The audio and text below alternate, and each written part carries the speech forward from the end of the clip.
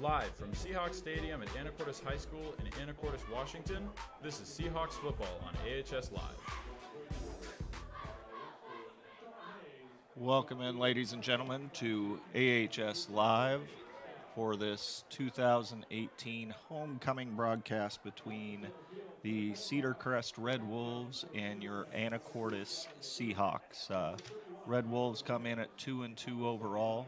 Seahawks at 0-4, and but should be a good matchup. This is a conference game in the new alignment within the Northwest Conference, and so this game definitely has some added value other than being the homecoming game for the Seahawks. There's 3 1-0 teams, 3 0-1 teams, so everybody's still in the hunt, obviously, to win their division within the conference. So the Seahawks and the Red Wolves both play in the Lake Division. They both sit at 0-1, so it will be very important for the Seahawks here if they could get a victory to continue keeping some playoff hopes alive. And with it being homecoming night, different energy for sure out here at Seahawks Stadium. And fortunately, the weather's held up. It's a little windy, but it's still nice and sunny, getting ready to see a beautiful sunset here. They are getting ready down on the field to do the national anthem, so we will cut to that and hear the performance by the AHS band led by Chris Deal.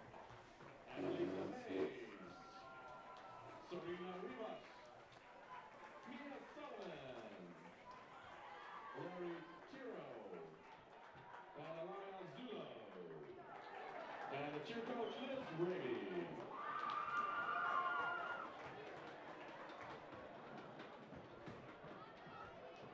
And now, ladies and gentlemen, would you please rise and remove your hats for the playing of our national anthem.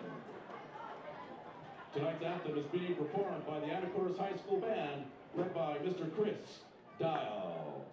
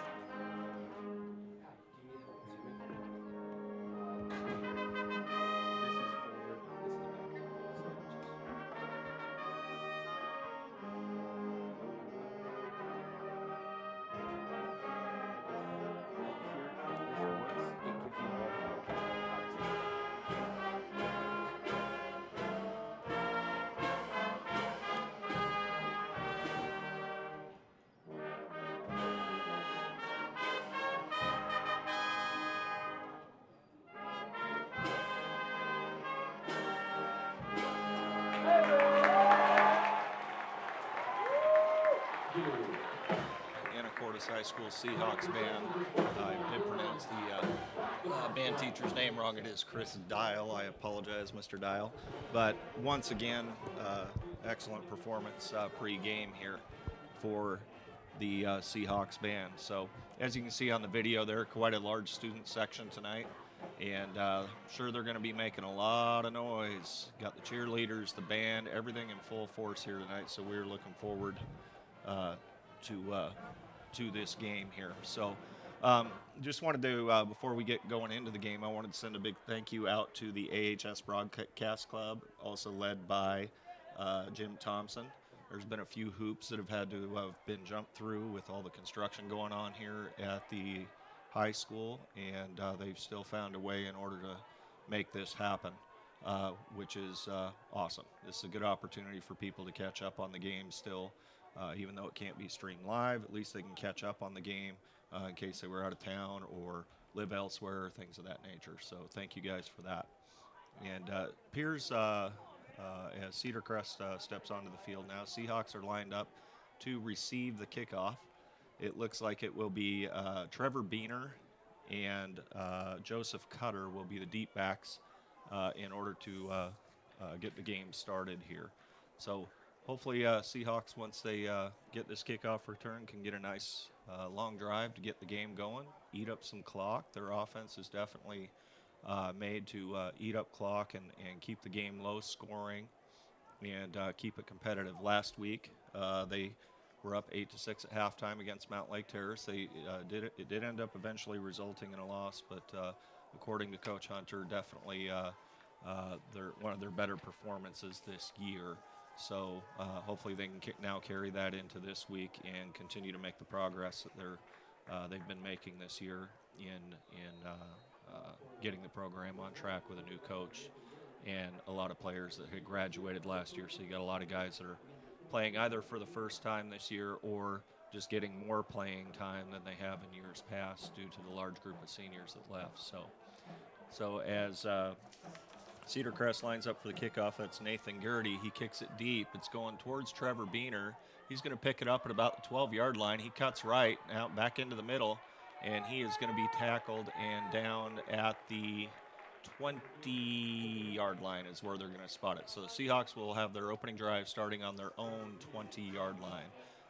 And usually Seahawks this year have been lining up in the wing T offense. I'm sure that's how they'll come out again. And Gage Burrow, sophomore quarterback, one of, I believe, 5 starters that are starting for the Seahawks that are sophomores, and that's welcome to varsity football there. So as Gage Burrow brings the team to the line, we got Eamon Gilden behind him, Trevor Beener and Pearson Nordmark at the wingbacks as they pitch to Beener. He cuts up middle, and he's going to get about a 1-yard gain. So that'll make it 2nd and 9 for the Seahawks. And yeah, they did give him 1 yard. So it will be 2nd and 9 as they line right back up here. Pistol formation. Low snap in the dirt. And Gage Burrow, smart thing, just dives on the ball and protects it. He will be down, though, at the 11-yard line. So that's going to make it about 3rd and, about 3rd and 19 here. So once again, Beener right next to Burrow in the back. They actually snap it to Beener. It's a low snap, and unfortunately it's on the ground. And Cedarcrest recovers it at about the 6-yard line, recovered by Frederick Reed. So not the start the Seahawks were looking for, obviously. But let's see what they can do here. This is a tough position to put yourself on your first defensive possession, having the opposing team only 6 yards out. But let's see if the Seahawks can hold them to at least a field goal opportunity here as Jared Wright leaves the field. Cedarcrest runs it up the middle, and he is stuffed by both, oh goodness, who is that? Trevor Beener and Eamon Gilden, I do believe. I was reading earlier this week, Cedarcrest, they're going to run some of the same wing tee that Anacortes runs, but they also like to run a spread formation. So Coach Hunter says they have prepared for both, and certainly on that first down play, looks like they did, as it's 1-yard gain. It's now 2nd and goal from the 5-yard line. Quarterback Gavin McDermott, his senior quarterback, gets the ball, and he sneaks it up the middle, and he's going to get down to about the 2-yard line. So it'll be 3rd and goal from the 2. Cedarcrest, I assume, trying to keep it fairly simple here since they only had 6 yards to go. Seahawks doing a good job, though, of not letting them really break a play here, only allowing 4 yards in these 2 plays. So now here comes a big one. It's 4-down territory. They're going to certainly go for it on 4th, I'm sure, if we get a stop here. But let's see if the Seahawks can get a stop and force them to have to try and score on 4th down as they go to their spread formation here. Cedarcrest does. McDermott gets a snap. He looks right, throws it out to the running back. That was, or tight end, sorry, that was, or running back, Frederick Reed. That pass is incomplete. So that's going to be 4th and goal for Cedarcrest. 9:56 left here in the first quarter. Ball's on the 2-yard line. So let's see if Cedarcrest elects to go for it. I would assume they would. Most teams do, but they may set up for a field goal also. So we shall see. Gavin McDermott is on the field. It appears they are planning to go for it here. They're not lining up the kicker. So 4th and goal from the 2. Let's see if the Seahawks can get a huge stop here, although they'd have to start deep in their own territory. At least they wouldn't give up a score after the turnover. There's a snap. He looks left. It's a slant pattern. The ball bounces off the receiver. Great defense over there by Joseph Cutter. Ball goes up in the air, and it falls to the ground. So the Seahawks, even though Cedarcrest only had 6 yards to go on their first possession, the Seahawks get them stopped, and they will now take over at their own 2-yard line with 9:51 left here in the first quarter. So a couple low snaps on the last possession for the Seahawks. I'm sure they'll get that worked out and see if they can put together a nice long drive here. It's a good way to really get things going if you can get a long drive going from deep in your own territory. Cedarcrest shows a blitz. It's a handoff. It looks like it was to the up back. I believe that was Eamon Gilden. I'm trying to get a look here. It was. They spotted at 3, so it's a 1-yard gain. That's going to make it 2nd and 9 for the Seahawks.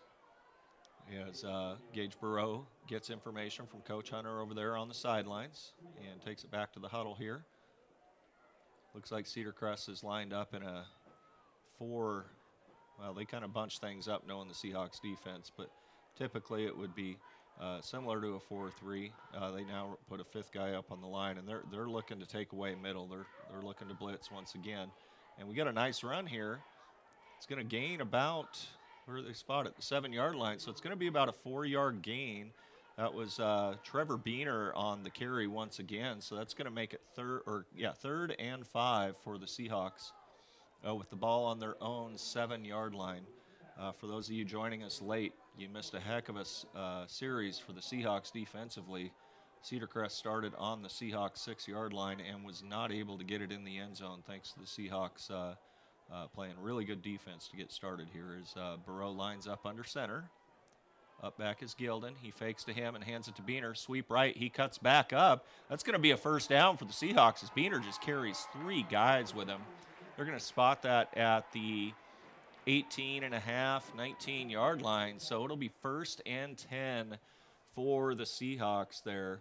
That was a heck of a play by not only the blockers, but Trevor Beener. Nice cutback, and then would have been a first down either way, but once he got to the first down marker, 3 guys got on him, and he just carried him a few more yards. Excellent run by Beener there as Seahawks step back up. Now it's more of a pistol formation here. Eamon Gilden is the up back here, and it looks like they're going to hand it off to Beener. Nope. Oh, they did. Sorry. Even Gage Burrow faked me out there. He cuts up the middle, and he's going to get about a 4-yard gain. So that will be 2nd and 6 for your Seahawks. And it appears Coach Hunter, as he's already done a few times this year, is going to give the opposing team a heavy dose of Trevor Beener. Of course, Trevor and his brother Peyton rushed the ball quite a bit on varsity last year, and so Trevor, one of the more experienced varsity players on this squad, and that's going to be an offsides, I believe, on Cedarcrest. We'll see what the referee signals here, but it appeared to me that they got going a little too soon, and that will be a 5-yard gain for the Seahawks. So that's going to make it 2nd and 1. Or, yeah, 2nd and 1 here for the Seahawks. So you'll take a free 5 yards any chance you can get here. And good job. I would imagine Gage Burrow probably did a little, changed his cadence a little bit and was able to draw him offside. So nice job. Pearson, Nordmark, Trevor Beener once again, the wing backs. Eamon Gilden, the up back. Pistol formation. Burrow calls for the snap. He's dropping back to pass. He gets nailed as he passes it. But he is able to get rid of it, and it's incomplete. That was Shad Mills, linebacker for Cedarcrest, that went untouched to Gage Burrow. So Seahawks tried a little something different. Only 1 yard to go. Now they're 3rd and 1. I kind of like that call, actually, kind of catch them off guard. They're probably expecting you to run with 1 yard to go, see if you can get a quick little pass play in and get some free yardage. But did not work out. 7:19 left here in the first quarter as the Seahawks approach the line. Ball is at the 28-yard line. Need to get to the 29 for the first down. 3rd and 1. Once again, Burrow, pistol formation calls. They go actually right straight to Trevor Beener, direct snap to Trevor Beener, and he runs right up the middle. What a great job by the line. Big push. And they're going to spot that at the 33-yard line. So that was a 5-yard gain on 3rd and 1 for the Seahawks. So it will now be 1st and 10 from their own 33-yard line. 7:13 and counting on the game clock here in the first quarter at Seahawks Stadium. Seahawks come up to the line once again. Pretty much same formation. They're going to put Beener right next to Burrow. Let's see who the snap goes to this time. It goes directly to Beener again, but he hands it off to Pearson Nordmark on a reverse, but unfortunately, Cedarcrest sniffed it out, and that's going to take the Seahawks back to the 29-yard line. So that's going to make it 3rd and 14, or 3rd and 13, I believe. Let's see here. Yeah, 3rd and 13, or 14. 3rd and 14. I'll get it straight here. Or 2nd and 14. That was first down. I apologize. So Seahawks, once again, tried something a little different there. Didn't quite work out, but it's good to have it in the bag because you could always use it later, and it may work out as we're back to the standard wing tee. They hand it off to Beener. He runs right, cuts back up the middle. He's hit right about the line of scrimmage.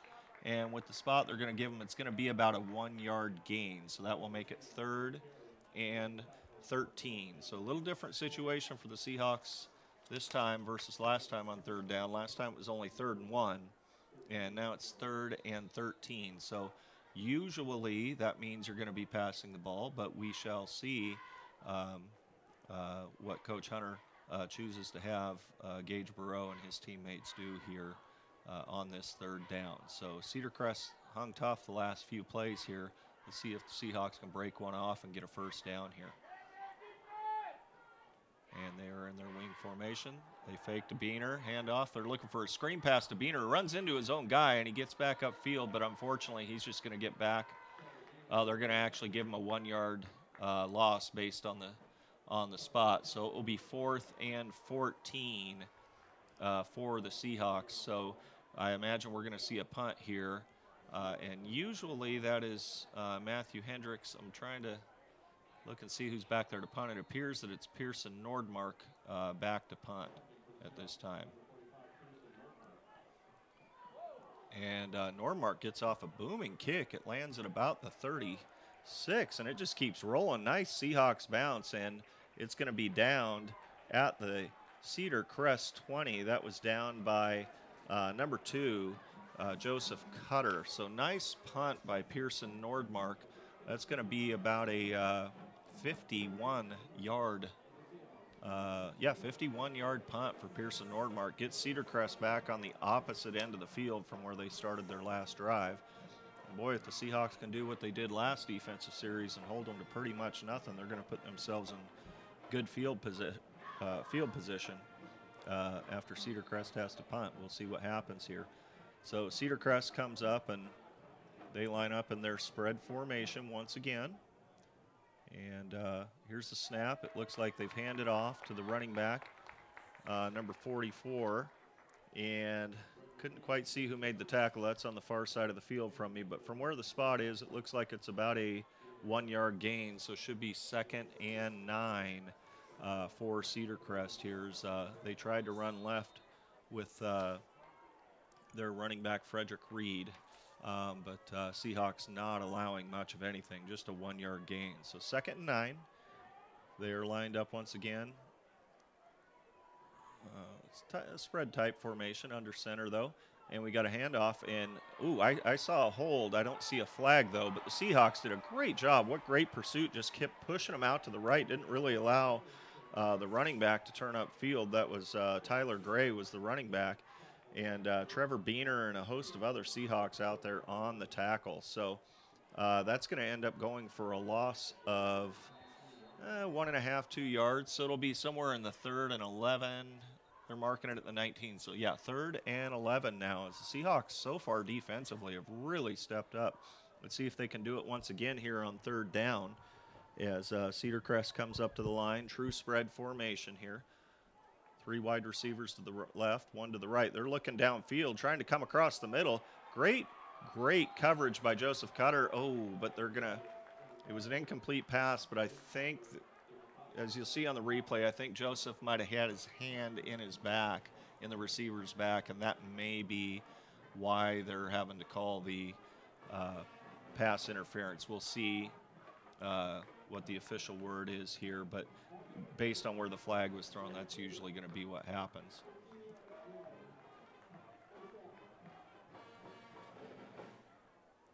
And was not able to hear the referee's signal, but they are walking off a penalty. It's going to be a first down for Cedarcrest. Ball is at the 35-yard line of Cedarcrest, so they will have 1st and 10 from their own 35, 3:18 left on the clock here in the first quarter. Score is still tied 0-0 at this point. Seahawks have done really well defensively so far. Unfortunately, that penalty, which is kind of iffy, but, you know, I understand why they had to call it, but that gave Cedarcrest their first down of the game. As they hand off, it's a reverse. Coming back to number 8, he kind of spins right up the middle, and he's going to get about a 3-yard gain, so it'll be 2nd and 7. That was Peyton Burpee, himself only a sophomore, tiny little guy, 5'6", 125, that made the run there. So, like I said, should be 2nd and 7. Ball is on the 38-yard line as they come lined up in their formation here. They hand it off right up the middle, but get out of here. That ain't happening. That was Eamon Gilden. Said, no, no, no, you will not run up the middle on this play. So nice job by Eamon. Actually a loss of a yard, so that will make it 3rd and 8 for Cedarcrest. So once again, the Seahawks have forced a 3rd down, and the only way that Cedarcrest has been able to convert one so far was on a penalty. So let's see if the Seahawks can hold them here on 3rd down with no penalty and force what would most likely be a punt from this portion of the field, as they look for a pitch going left to Peyton Burpee once again, but Trevor Beener, and then coming in right after him is Oscar Acosta, sniffed it out and take him down for a loss. That's going to get marked at the 33-yard line. I apologize. So another 4-yard or 5-yard loss. So Cedarcrest will definitely come out to punt. Seahawks defense has been outstanding thus far to start this game. So hopefully they can keep that going, and the offense will get clicking here, and before you know it, Seahawks will be up. So they're set for the punt. We got Peyton Beener deep along with, Trevor Beener along with Caden Cummings. Trevor fumbles the reception of the punt, but it appears he was able to recover it himself. So the Seahawks will be starting on their own 37 to start this 3rd offensive possession of theirs. There's 1:17 left in the first quarter, and score is still tied 0-0. So Seahawks have had some fairly decent success running the ball. Got a couple losses that kind of hurt the last drive. So see if they can make some forward progress once again and keep that going here as Eamon Gilden once again up. Trevor Beener is dropping back. It's handed off to him by Gage Burrow. He cuts back up the middle, and he gets the ball up to the 41-yard line. So that's going to be a nice 4-yard gain on 1st down. So it's going to make it 2nd and 6 as the clock continues to run, just coming up on 1 minute left here in the first quarter. Gage Burrow looks at his wristband, gives his instructions to his fellow Seahawks. And they come up to the line. He will be directly under center. Eamon Gilden is tailback, Peyton Beener, Pearson Nordmark, the wingbacks, and it appeared to me there's offsides. It was, so that's another free 5 yards. You know, I know Cedarcrest is antsy, but I have to give some credit, even though I'm not on the field and can hear it. I have to assume that Gage Burrow is helping cause that with the cadence of his snap count, because that is twice already he has drawn the nose guard off sides this game and got the Seahawks a free 5 yards. So they're going to be at 2nd and 2. The ball is on their own 45. Burrow under center. They hand it off to Beener. He runs right, sweeps right. He's looking to get out wide and get upfield. He does, and he's going to go out of bounds, but not until after getting the 1st down. And with the spot there, they will now be on the Cedarcrest 48. Oh, wait, they're moving back here. I apologize. They're going to be on the Seahawks 47. And but that is enough for a first down, and that's going to have the Seahawks first down. Moved. We got 25 seconds. Now it's counting here in the first quarter. Seahawks going to try to get off one more play, it looks like, before the end of the first quarter. 1st and 10 on their own 47-yard line. See what they do here. They pitch to Beaner. He cuts back up to the middle, and he gets some positive yardage once again. Line got a good push.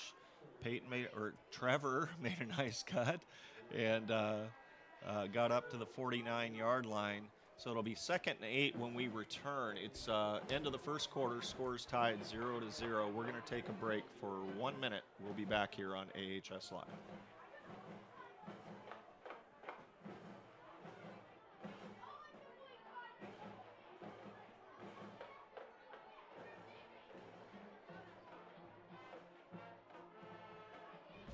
Go a few blocks into Old Town Anacortes and you'll find Dad's Diner. With breakfast and lunch served all day, you'll definitely find the perfect meal. All of their food is prepared fresh each day, from the delicious house salad with salmon to the savory BLT. Dad's Diner, open Tuesday through Sunday, is located on Commercial between 9th and 10th Street. Come on down and grab a bite.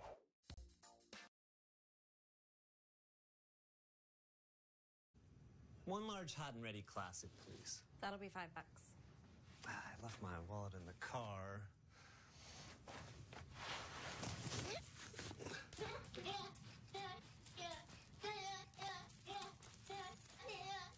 $4.75.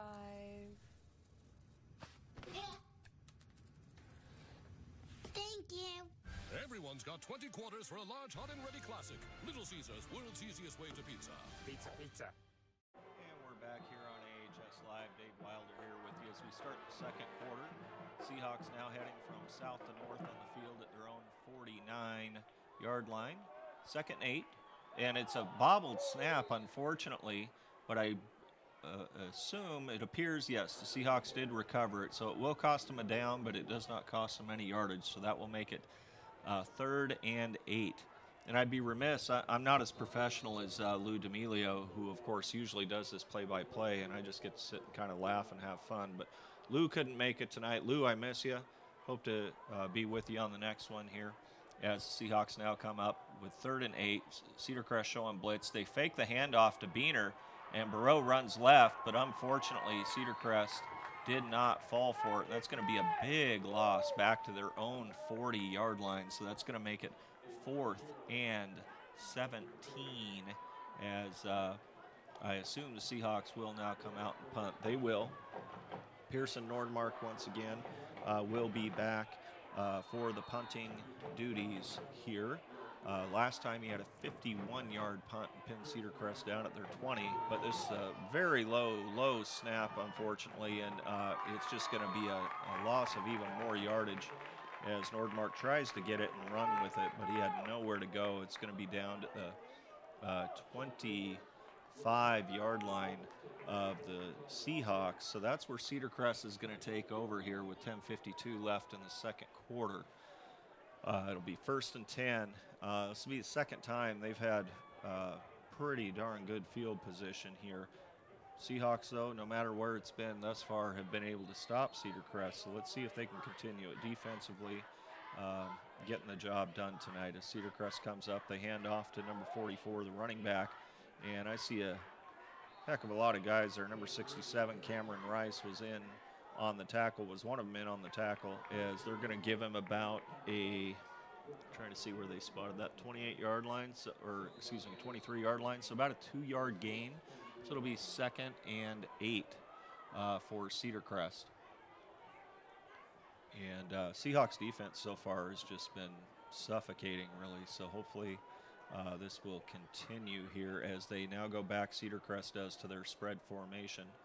And they get the ball snapped, and they look for a pass right across the middle, but number 34, I don't have a 34 on the roster, but whoever that was they tried to pass it to, might have been 44 Frederick Reed. It was unfortunately dropped for Cedarcrest. Good for the Seahawks, though, as that forces 3rd down. So 3rd and 8. Once again, Seahawks forcing the issue defensively here, not allowing Cedarcrest to get much accomplished on the offensive end. So they line up in their spread formation. The quarterback under center. He drops back, looks to his left, makes a screen pass, and wide open on the screen passes. Number 20, that is Tyler Gray, and he gets a huge chunk of yardage. They're going to down that at the, oh goodness, what is that, the 1 yard line. So that ends up being a 22-yard gain or so. So it'll be 1st and goal from the 1. By far, Cedarcrest's biggest offensive play of the game thus far. So Seahawks are going to have to try and make a stand here through these next 4 downs, try and keep them out of the end zone as Cedarcrest comes up. They go for a quarterback sneak, but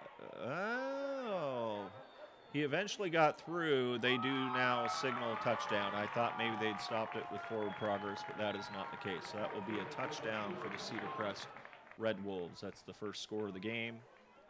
It is now 6-0 Cedarcrest. You'll see on the replay here that quarterback went forward but didn't get across the goal line initially. You'll see the stop right there, and then with the extra push, he hadn't been stopped long enough for them to stop his forward progress, and he was able to sneak through eventually and get in to the end zone. As their kicker now, which is Nathan Gertie, comes out and kicks the extra point, and it is good. So with that, that makes it 7-0 Cedarcrest over your Seahawks. 9:58 left in the second quarter.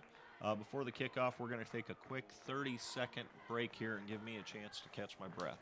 We'll be right back with you here on AHS Live.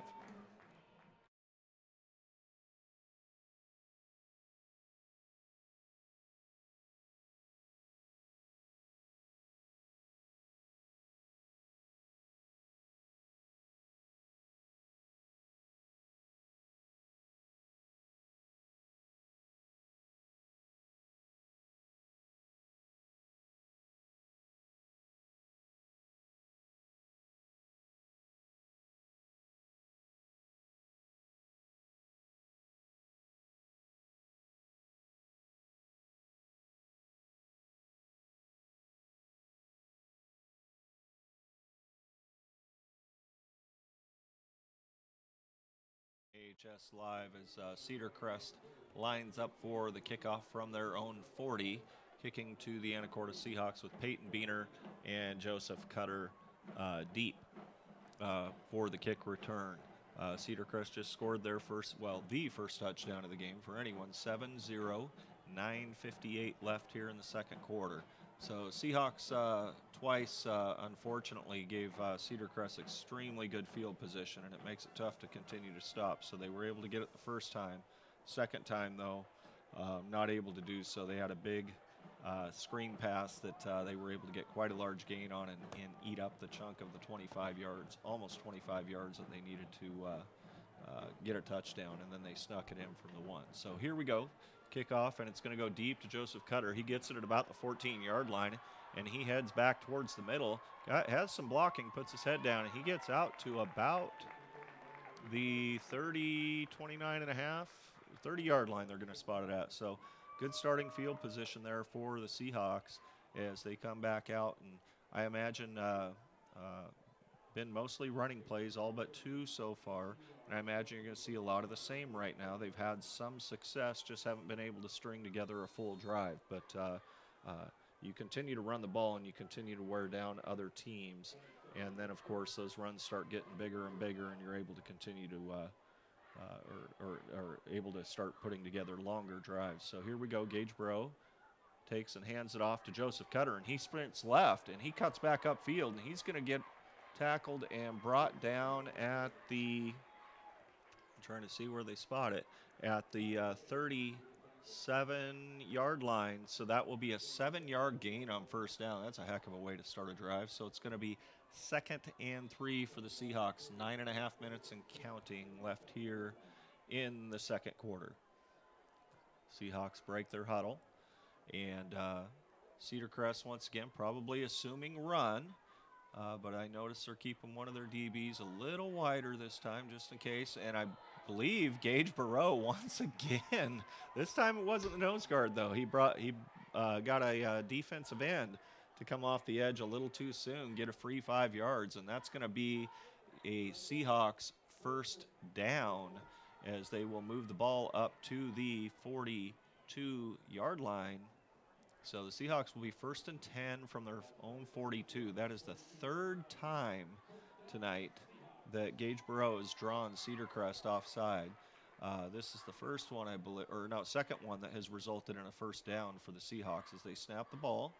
And couldn't really tell who they handed it to there. Sorry, a lot of jerseys in the way. See who they pick up off the pile. It's Trevor Beener, got the carry. And they're going to keep that as a no gain. So it will be 2nd and 10 for the Seahawks from their own 42-yard line. So Seahawks making some progress here. Had a nice 7-yard run on first down. Got a 5-yard penalty against Cedarcrest. No yards there. So now 2nd and 10.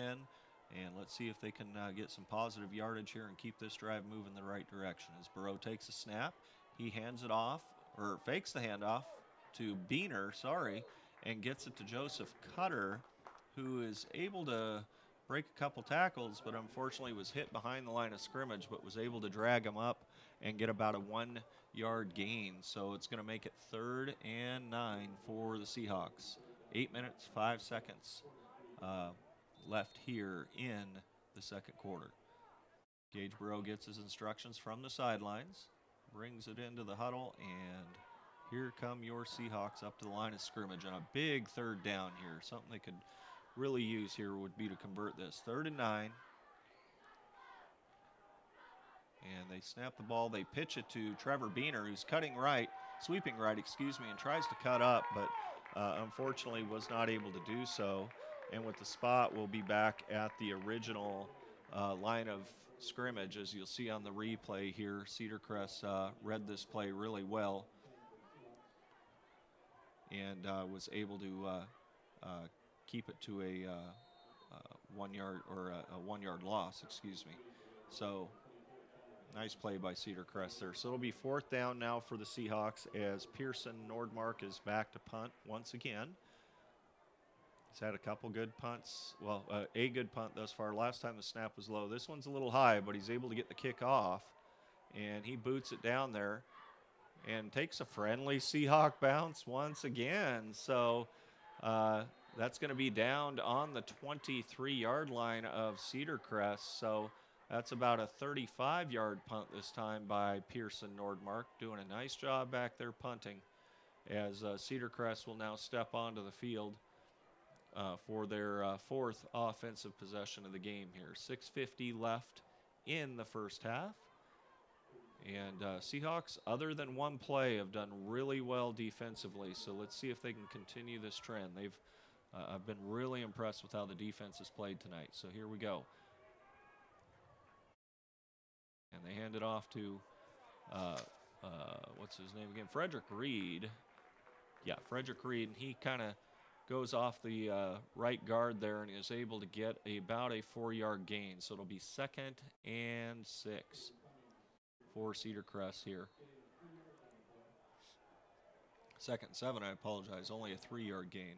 One of these days I'll be able to read the hash marks. But Cedarcrest comes back up to the line here. Hopefully Seahawks defense is not getting too tired. They've been on the field quite a bit here, but they've done really well so far. So let's see if they can keep it going. There's a handoff to the up back, and Seahawks say no. They get about a 1-yard gain is all. A sea of Seahawks in there on the tackle. Caden Cummings, I believe, along with Gage Burrow and a host of others. So nice job by the Seahawks, have forced a 3rd down and 6 for Cedarcrest from their own 28-yard line. Seahawks get a stop here. It would most likely force a punt, and they'd still have plenty of time left here in the first half to put together a nice drive and get into the end zone and tie this game up here. So let's see how this third down goes. They snap the ball. They hand it off. It's a sweep left, and just barely missed him was Trevor Beener. And then he's able to get outside and continue to gain, and he gets up to the 41-yard line. So it's going to be a 1st and 10 for the Red Wolves here. And they stopped the clock as the runner did go out of bounds, I believe. Or maybe just because it's the first down. We'll see what he went out of bounds, but they don't always tend to call that as commonly as they do it at higher levels above high school. So Cedarcrest now comes to the line, 1st and 10 on their own 41. And they hand it off to the tailback. Oh, wow. Bounced right off the tackle of Trevor Beener. Now carries 3 Seahawks with him. Gage Burrow is in there, Joseph Cutter. Frederick Reed, though, with a heck of a run. He gets about a 10-yard gain, which is going to make it another 1st down for Cedarcrest as we're coming up on 5 minutes left here in the first half. Just a quick reminder, at halftime, AHS Live will be presenting the halftime show to you with all the homecoming festivities and performances halftime. As they take the snap, they hand it off. Trevor Beener in on the tackle there and takes down number 20, but not until after he gains about 4 yards, which will make it 2nd and 6 from the Seahawks 45-yard line. So right now the clock has been stopped. Well, it should be to move the chains, but they should get it rolling here once again. There we go. So Cedarcrest comes back up to the line, 2nd and 6. See what the Seahawks can do here defensively on this play. As they send a man in motion, they hand it off to the up back. He does get a few yards, but nothing crazy. About 2 yards, it looks like they're going to spot it. Yeah, so it'll make it 2nd down and 8 to go for Cedarcrest. So they'll be at the Seahawk 43-yard line. So, like I said, Seahawks defense tonight has been pretty good. They've only given up a couple 1st downs, only 1 big play as we're going to have a timeout on the field. And with that timeout on the field, we are going to take a quick 30-second break here on AHS Live.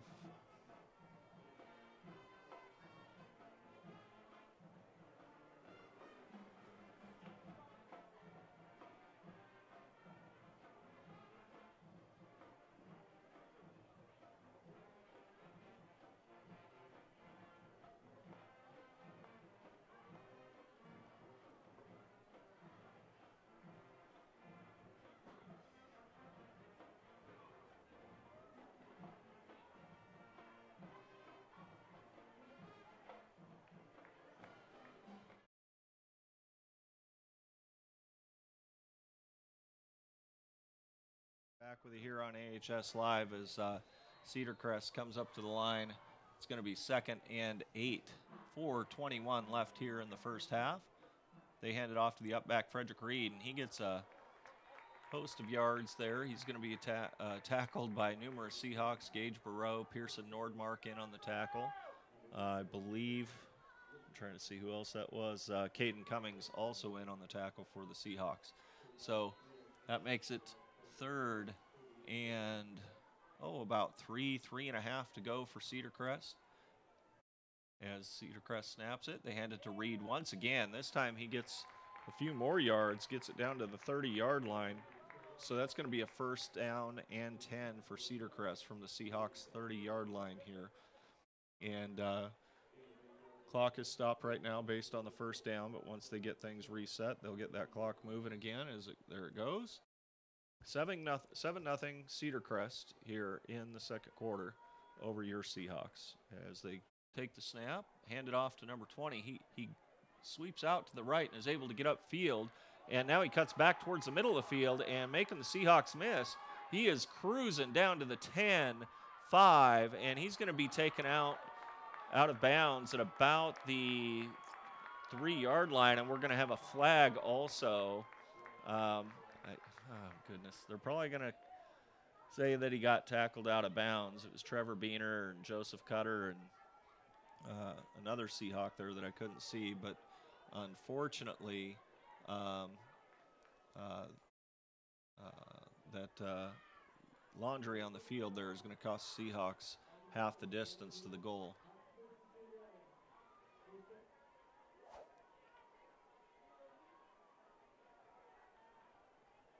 So Cedarcrest that's going to move the ball down to the 1.5 yard line here. 1st and goal, 3:26 left in the second quarter. See if the Seahawks can force a turnover here, maybe. Tough to get four stops from this short of a distance, but maybe they can force a turnover.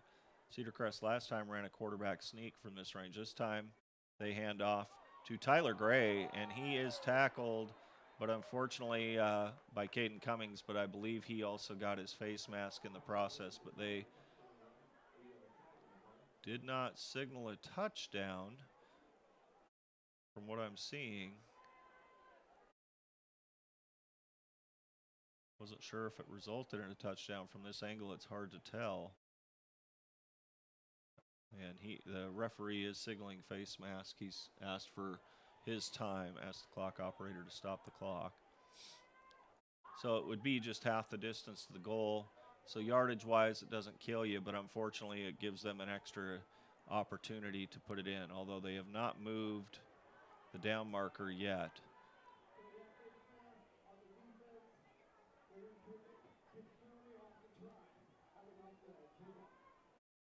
Okay, so it is a face mask, half the distance to the goal.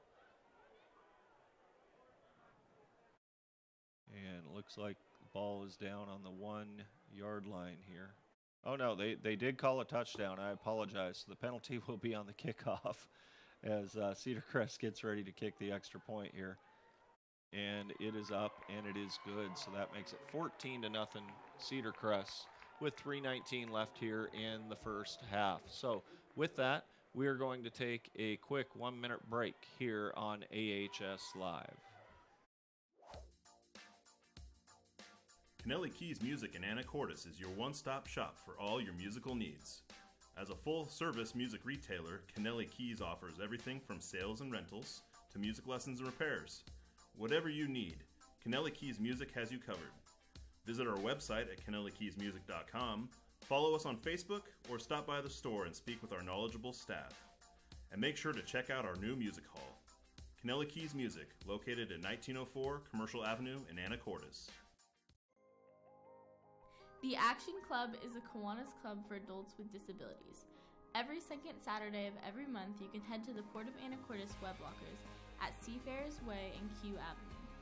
Once there, you can recycle your computers, monitors, laptops, tablets, Kindles, portable DVD players, e-readers, and televisions. The money we collect during the e-cycle is used in several ways to benefit community service projects. Thank you, Colin. We're on AHS Live. Dave Wilder here with you. 3:19 left in the second quarter. It's Cedarcrest 14, Anacortes 0.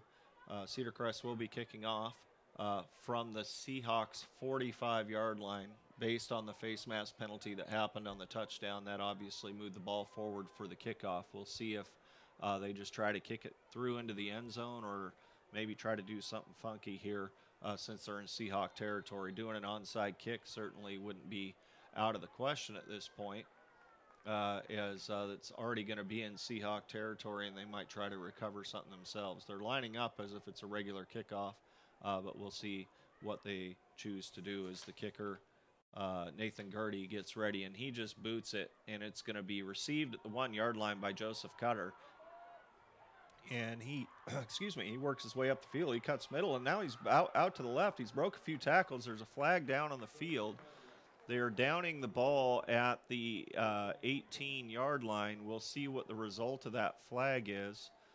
I have a feeling this one might be on Cedarcrest, but it could be a hold. It's hard to tell on that far side of the field. We'll see what the officials come up with here. Hopefully it will be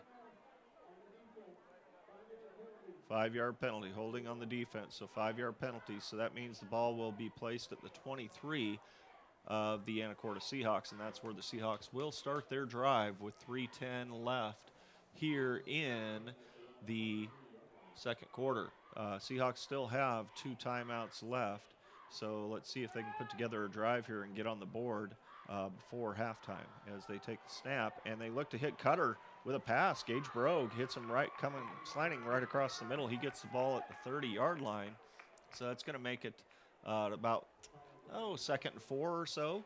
The clock is running, though, 2:56 and counting.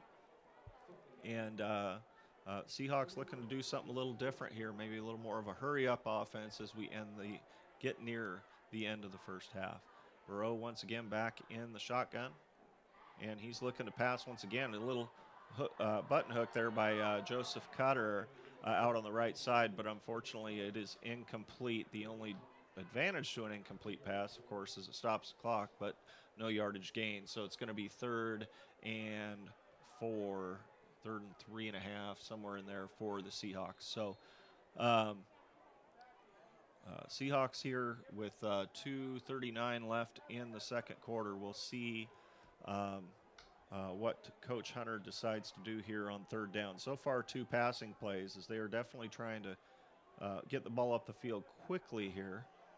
And we'll see what happens here with the snap. And he's looking to pass once again, looking out at the left side, trying to find Cutter again, lined up on the opposite side on a slant pattern. Unfortunately, the throw was a little high and not able to be completed. So that's going to make it 4th down for the Seahawks. And I see Gage Burrow just talking with Coach Hunter. So that being the case, they may be going for it here. The only disadvantage of passing them when they're not completed too, and you're turning the ball over on downs possibly, is the fact that Cedarcrest now has quite a bit of time left to score themselves. But we will see what the Seahawks have decided. They're taking a long time here, letting the play clock run down, and then I imagine they are going to call a timeout. They do. So that'll be a timeout by your Seahawks. That leaves them 1. Let's take a quick 30-second break here on AHS Live.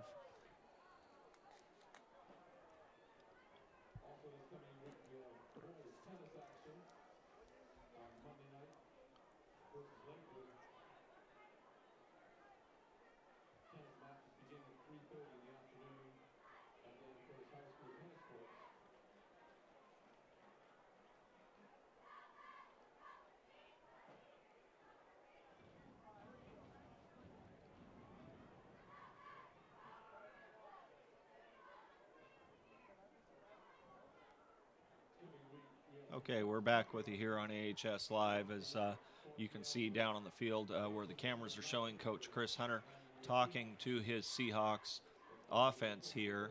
And it appears on 4th down the Seahawks are probably going to go for it. It's 4th and 3.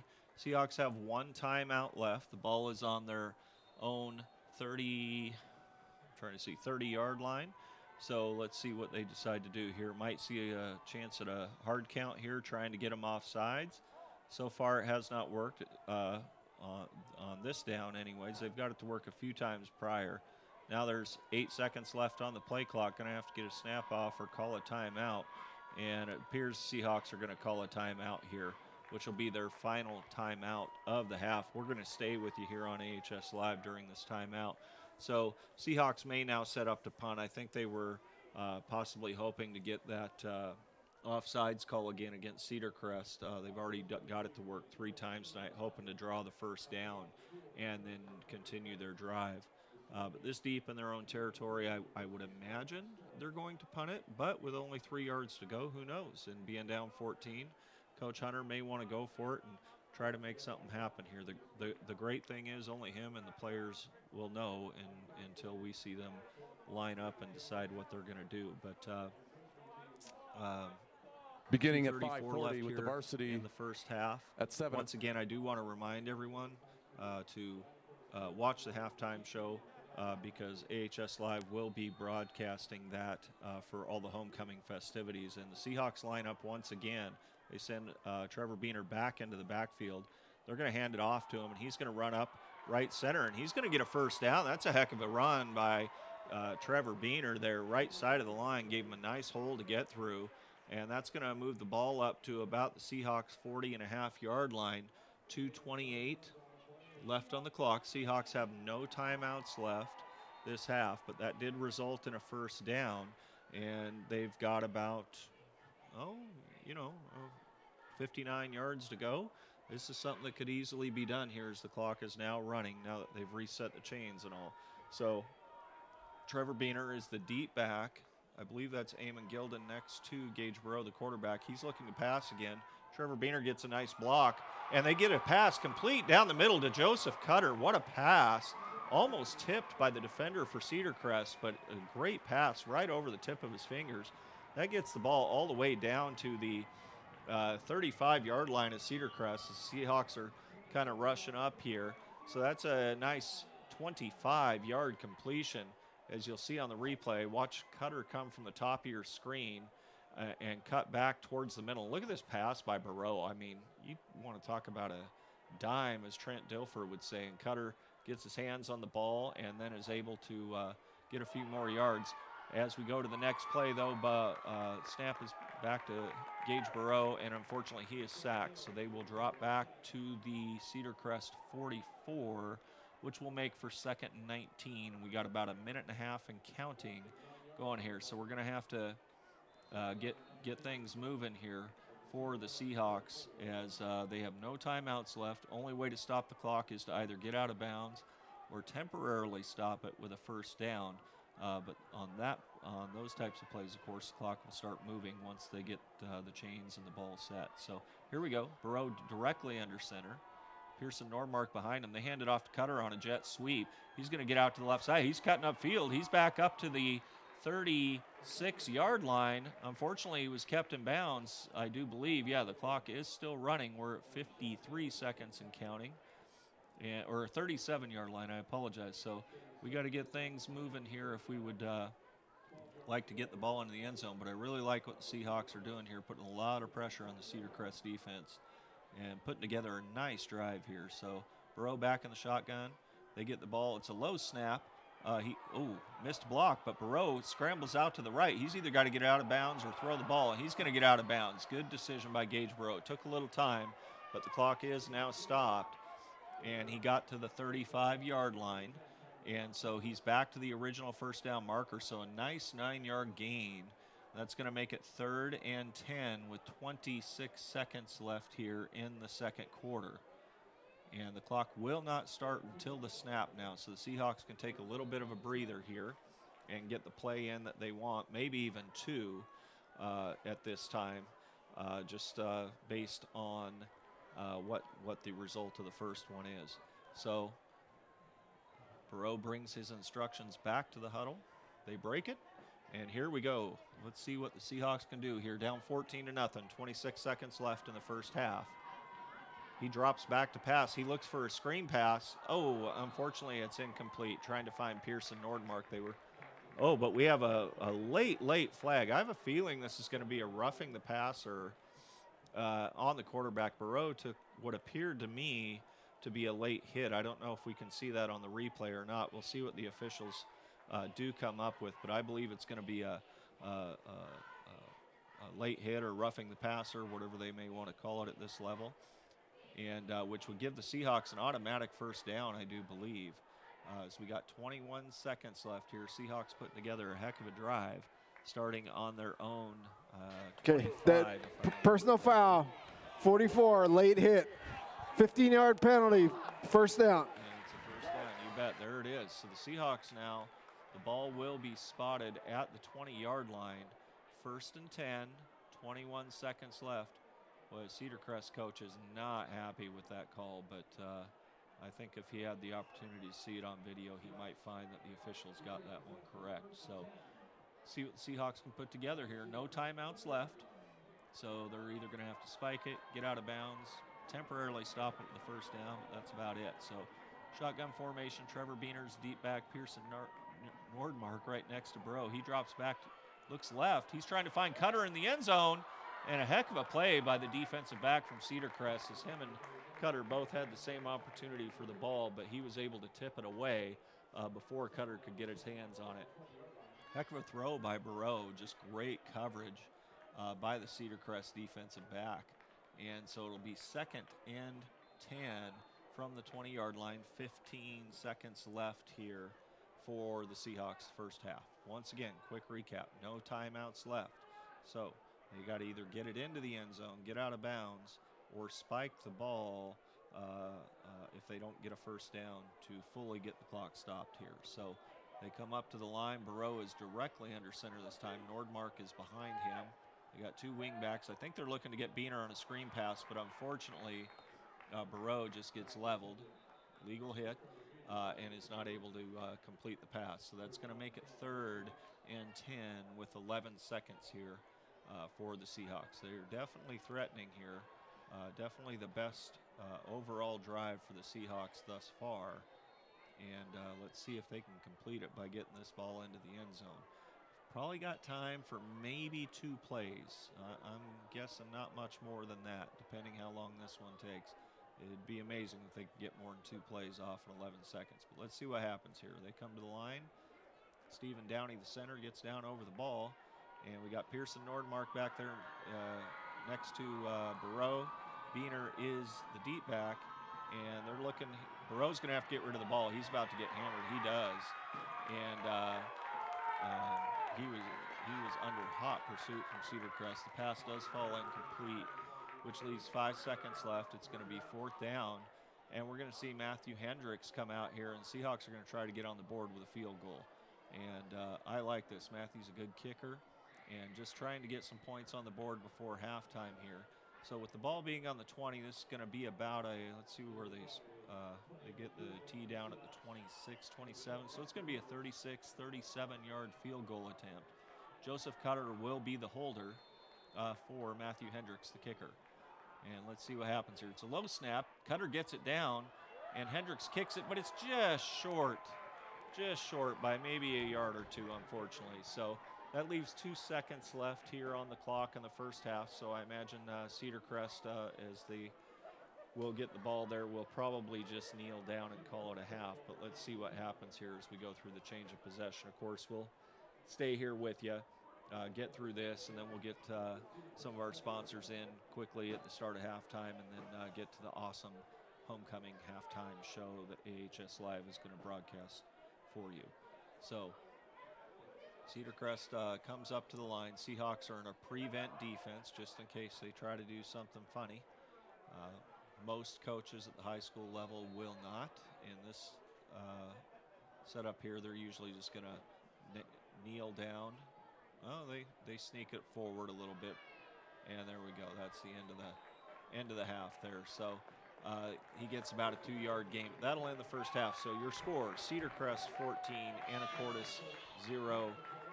Dave Wilder here with you on AHS Live. We will be back in 2 minutes.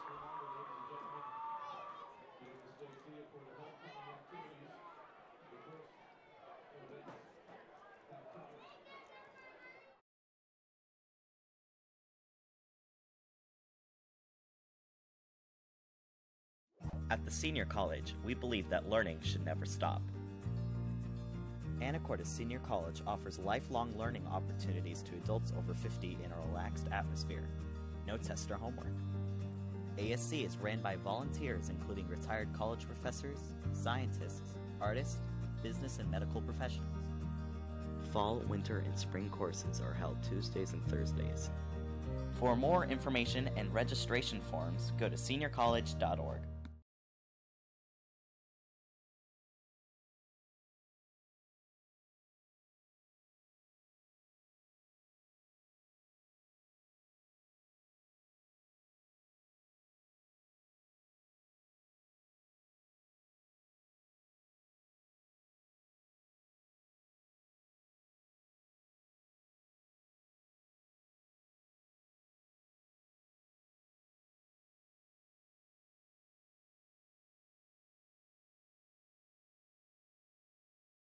And Marcus States.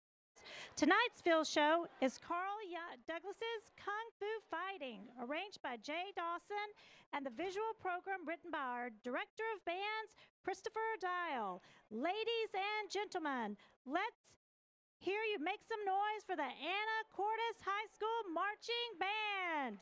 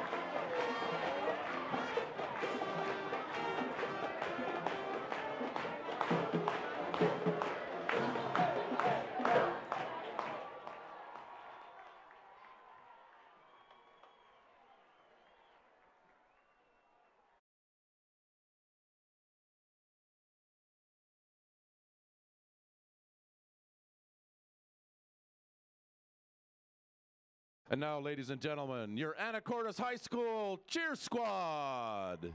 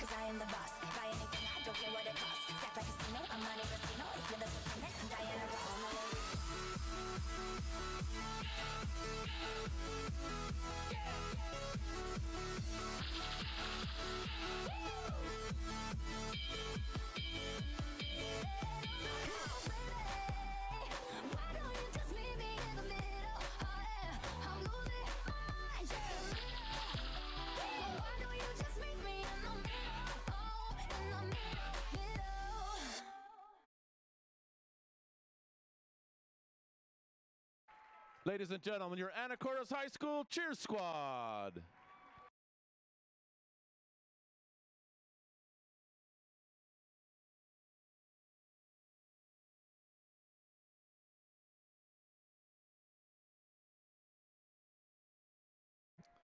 Now, ladies and gentlemen, for homecoming this week, float building took place this morning, and here are some of the results from the activities this week. In fourth place, we have the freshmen with 100 points. In third place, the sophomores with 200 points. In second place were the juniors with 300 points. And in first place, the seniors with 400 points. And now here are the totals for each class for this year's homecoming. In fourth place were the juniors with 1,025 points. In third place were the sophomores with 1,250 points. In second place, the freshmen with 1,275 points. And in first place, we have the seniors with 1,700 points. Good work, everyone. We've had a great homecoming this week. And now, introducing our royalty. For the freshman class, introducing the Princess Ariana Bickley. And the Prince is Tony Rios. For your sophomore class, the Princess Emily Carlson. And the Prince Cooper Nichols. And your junior class, Princess Hannah Lesh. And Prince Jaden White. And for your senior class, Princess Cabri Brittle. And Prince Aiden Rittel. And ladies and gentlemen, our homecoming king and queen. Queen is Sierra Olivier. And the king is Caleb Cross. Thank you, ladies and gentlemen, and it was a great week here with homecoming. Thank you.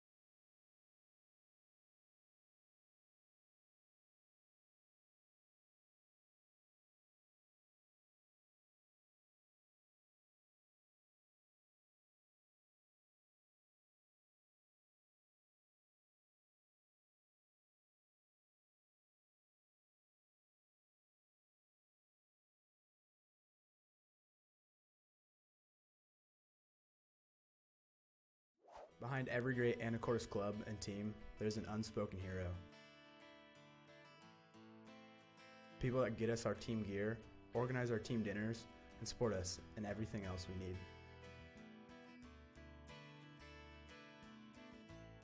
From every student athlete in AHS, thank you, Saba, for the football team's two-a-day shirts, the volleyball team's warm-up gear, and everything else in between. Saba, the Seahawk Athletic Booster Association. Each year, thousands of fantastic pictures are taken by yearbook photographers of AHS sporting events, assemblies, performing arts, and more. The best of these photos are now available to you online. Just point your browser to ahs.smugmug.com.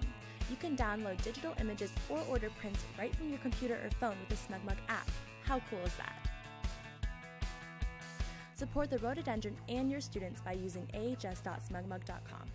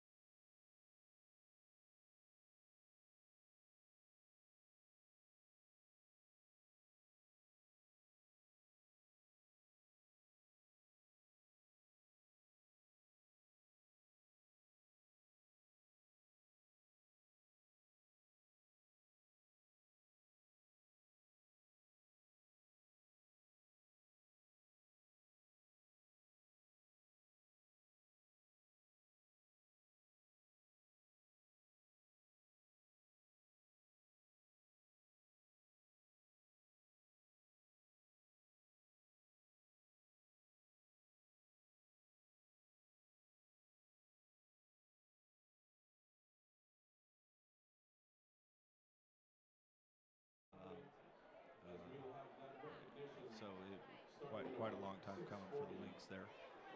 No 2A updates yet at this point, but I can tell you the matchups for tonight, just to kind of give you an idea, are Bellingham versus Blaine, Mount Lake Terrace at Seahome, Cedar Woolley at Burlington Edison, and Linden at Lakewood.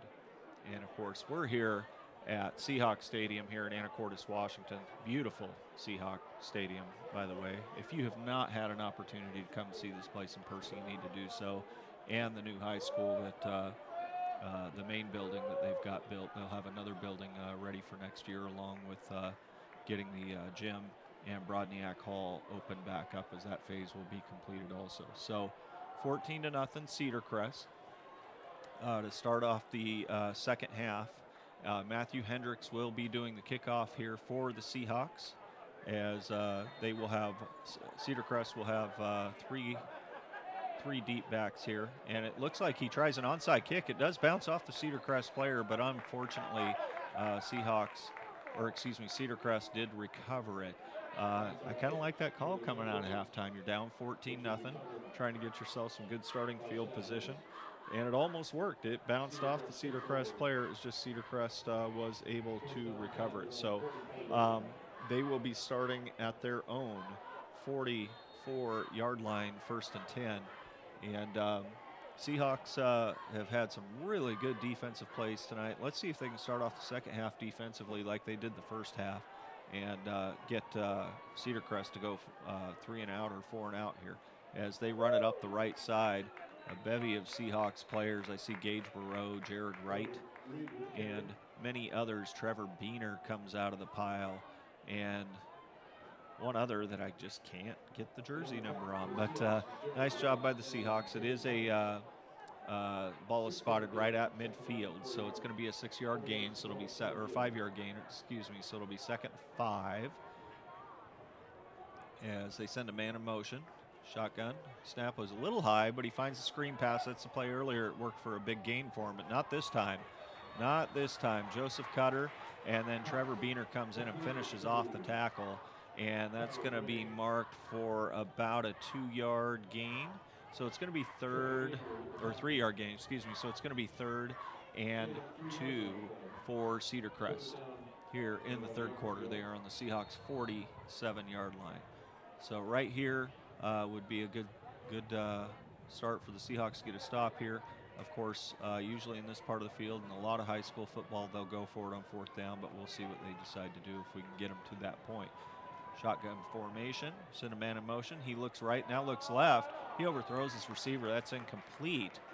So it's going to be 4th and 2 for Cedarcrest. So nice job by the Hawks there in getting it to 4th down. Now let's see what Cedarcrest decides to do. I don't really see a lot of change coming in here. Looks like the quarterback is back in. Yeah, they're going to be going for it. So it'll be 4th and 2 from the Seahawks 47-yard line.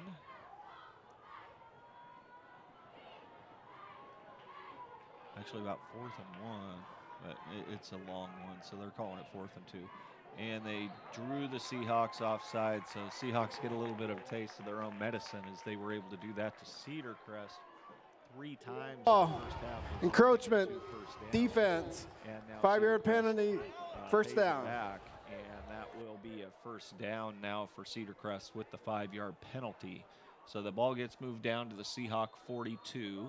10:41 left here in the third quarter. And it's going to be first down and 10. Quarterback is right under center. Seahawks send a blitz, Pearson Nordmark, and he almost gets the running back, just misses him. And it ends up being, who is that? Oscar Acosta with the tackle for the Seahawks. So, but not until after he gained about 3 yards. So it'll be 2nd and 7 for Cedarcrest. As Seahawks get everyone organized here. There's a receiver way out wide at the top of the screen, but they did get a DB out there. Caden Cummings is out there now as they really set up the left side of their line here, but they're dropping back to pass. They look for a little pass dumped right down the middle there, and they are able to get I don't know, about a yard, maybe 2. Yeah, so they're down to the Seahawks 36-yard line, which is going to make it about 3rd and 4. Yeah, 3rd and 4 here for Cedarcrest. So they will come to the line and see if the Seahawks can get another 3rd down stop here as they get everyone set up here. They send a man in motion, then they hand it off the up back Reed, and he's tackled. Nice tackle by Pearson Nordmark, and he stops him shy of the first down by about a yard. So it will be 4th and 1. Once again, I would expect Cedarcrest to go for it here, as most high school kickers, or college for that matter, are not going to kick a 50-yard field goal. So 4th and 1, and Cedarcrest, the Red Wolves, bring their guys up to the line and see if the Seahawks can get a stop here on the 4th and 1. Looks like they're wanting to send Trevor Beener on a blitz. Shotgun formation. They're going to pass. They're looking to pass, but they had him. They just missed, but he has to throw it incomplete. So that is a turnover on downs for the Seahawks. Great pressure there by Trevor Beener and Cameron Rice both. They weren't able to get the sack, but they forced the quarterback to have to throw on the run, and he threw it low, and the receiver was unable to catch it down at the 30-yard line. And so now it will be the Seahawks ball, 1st and 10 at their own 33, and an opportunity to get the ball down. Now remember, the last drive the Seahawks had at the end of the second half, they mixed the pass and the run pretty well and were able to move the ball quite a ways downfield, got into field goal range, but it was just 1 yard shy for Matthew Hendricks. So let's see if they can do the same here, except maybe get all the way to the end zone as Burrow takes a shotgun snap. He hands it off to Beener, who cuts out left, now goes to cut back middle, but the defenders are there. He will get a 1 yard gain, though, out of that. So it'll be 2nd and 9 for your Anacortes Seahawks. Yeah, they did spot it there. Okay, it looked like the referee was wanting to move it back, but he said no. So 2nd and 9 as Burrow brings Chris Hunter's directions to the huddle. They break, and we'll see how they line up here. Joseph Cutter out wide right at the top of your screen. They got Trevor Beener deep and Pearson Nordmark right next to Burrow. They hand it off to Beener right up the middle. Great blocking by the line. Nice run. It's going to get marked at the 39-yard line. So that's going to make it 3rd and 4 for the Seahawks. Nice running play there by the Seahawks. They just ran it right up the left guard's area, the left guard area there, and great push by the line. And Trevor Beener followed right behind him, got a nice 6-yard gain there on 2nd down. So 3rd and 4, just under 7.5 minutes left here in the 3rd quarter. 14-0 Cedarcrest over Anacortes. And Burrow will be back in the shotgun. Same alignment as last time. Quick snap. They hand it off to Beener. He goes behind his left side of the line again. He's going to get a 1st down easily. They push him back, but the spot is at the 45-yard line. And so that ends up being about a 5-yard gain once again. So it'll be 1st and 10 for the Seahawks on their own 45-yard line. And as you heard the PA announcer Craig Volkman say, that'll be another Seahawks 1st down. So far, Seahawks off to a good start here offensively and defensively, both to start the 2nd half. Let's see if they can keep this thing rolling now. As they come out, same formation. They seem to like this formation here. It's working well for them right now. So they get the snap to Burrow. He hands it off to Beener once again, and he's just going to go right up the gut. And Cedarcrest keeps sending a bunch of guys to tackle him, but it's taken quite a bit to take him down. But he gets a 2-yard gain out of it before they can bring him down. So that's going to make it 2nd and 8 for the Seahawks. So far, it appears to me that the Seahawks have just pretty much come out in the same formation each play. They're just handing the ball off to Beener, and he's getting positive yard each time. The linesman making good pushes for him and giving him holes to run through, and he's getting, 2, 3, 4, 5-yard chunks at a time here. So let's see what they decide to do here now. Stephen Downey gets down over the ball, the center for the Seahawks. Same formation. They're not changing nothing. They're just going to cram it down their throat here, it looks like. And yeah, here we go again.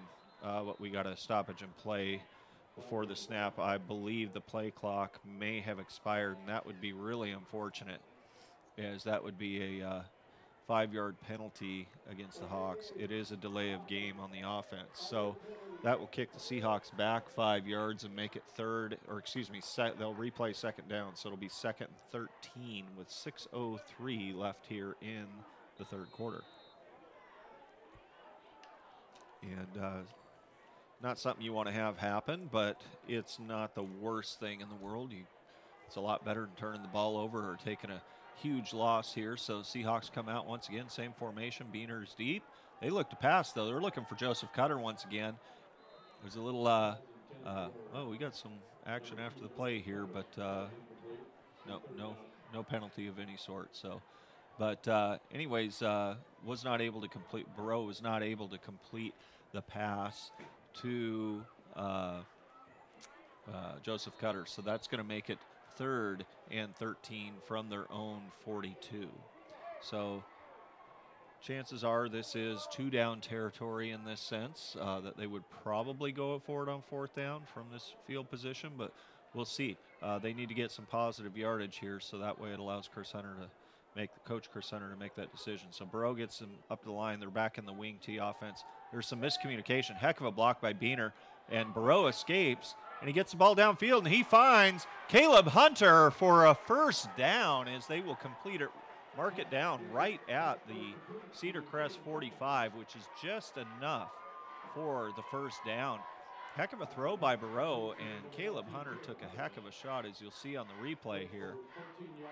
Good job by the Seahawks, though, and you'll see Burrow escaping, and thank goodness, because 99 was coming up behind to get him, but Caleb Hunter did a great job of just getting to the 1st down marker and getting himself open. Joseph Cutter with a nice little block there, and Burrow was able to make the pass, complete it. Oh, they're actually, that's a terrible spot. They've now made it 4th down. I apologize, folks. So Burrow's just going to go on the sneak and get the 1st down here with ease. It's going to be a 3-yard gain. That should have been a 1st down in the first place, but it is what it is. So it's now a 1st down, but unfortunately, Gage Burrow, the quarterback, is down on the turf at this point in time after the sneak. And The coach is out there with him, and then we'll, I'm sure we'll have the trainer coming out here soon. So real quickly, while they're tending to Gage Barreau here, why don't we take a quick 30-second break here on AHS Live?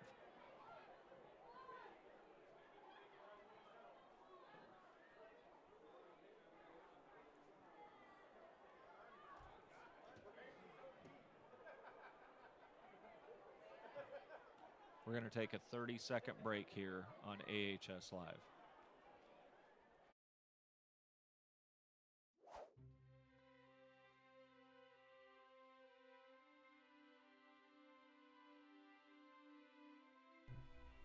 Everybody loves a green lawn, but where does runoff from your lawn end up?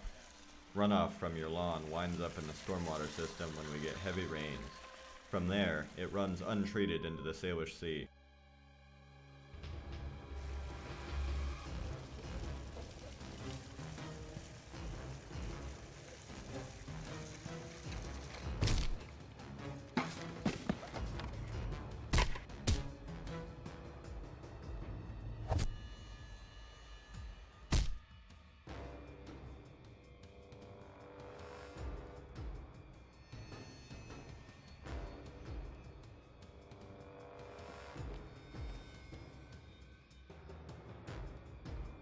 Excess fertilizer can cause harmful algal blooms which use up the oxygen, causing oxygen-free dead zones.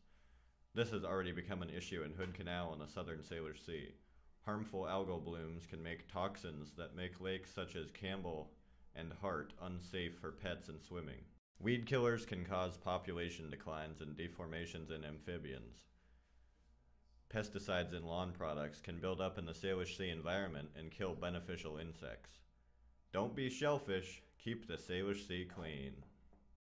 And we're back here on AHS Live. Dave Wilder with you. We left with Gage Barreau, the starting quarterback for the Seahawks, down on the field. Appeared to be slightly injured, but Gage was able to walk off under his own power after being tended to by the trainer and coach Chris Hunter there. So could be a big loss for the Seahawks, but we'll see what the new quarterback can do here in the meantime, and we'll try to find out what's going on with Gage. But we're going to have a timeout. Let's see who they assign it to.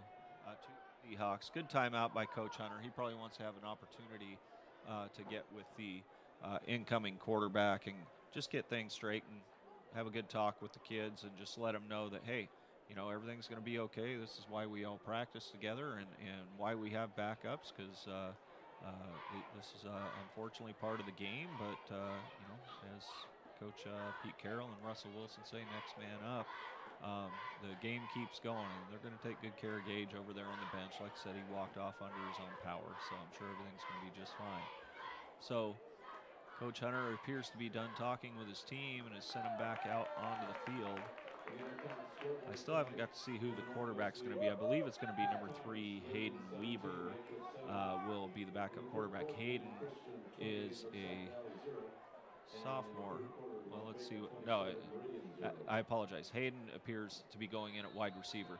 Joseph Cutter moves from wide receiver to quarterback, excuse me. So they send Weaver in motion, and Cutter's just going to take off with it to the left here, and he goes to cut up field. Not an opening there, but he does maybe gets a yard here. So that'll make it second down, and I apologize. It's 2-yard loss. I apologize. So second down and 12 for the Seahawks with 4:40 and counting remaining here in the third quarter. Still 14-0 Cedarcrest.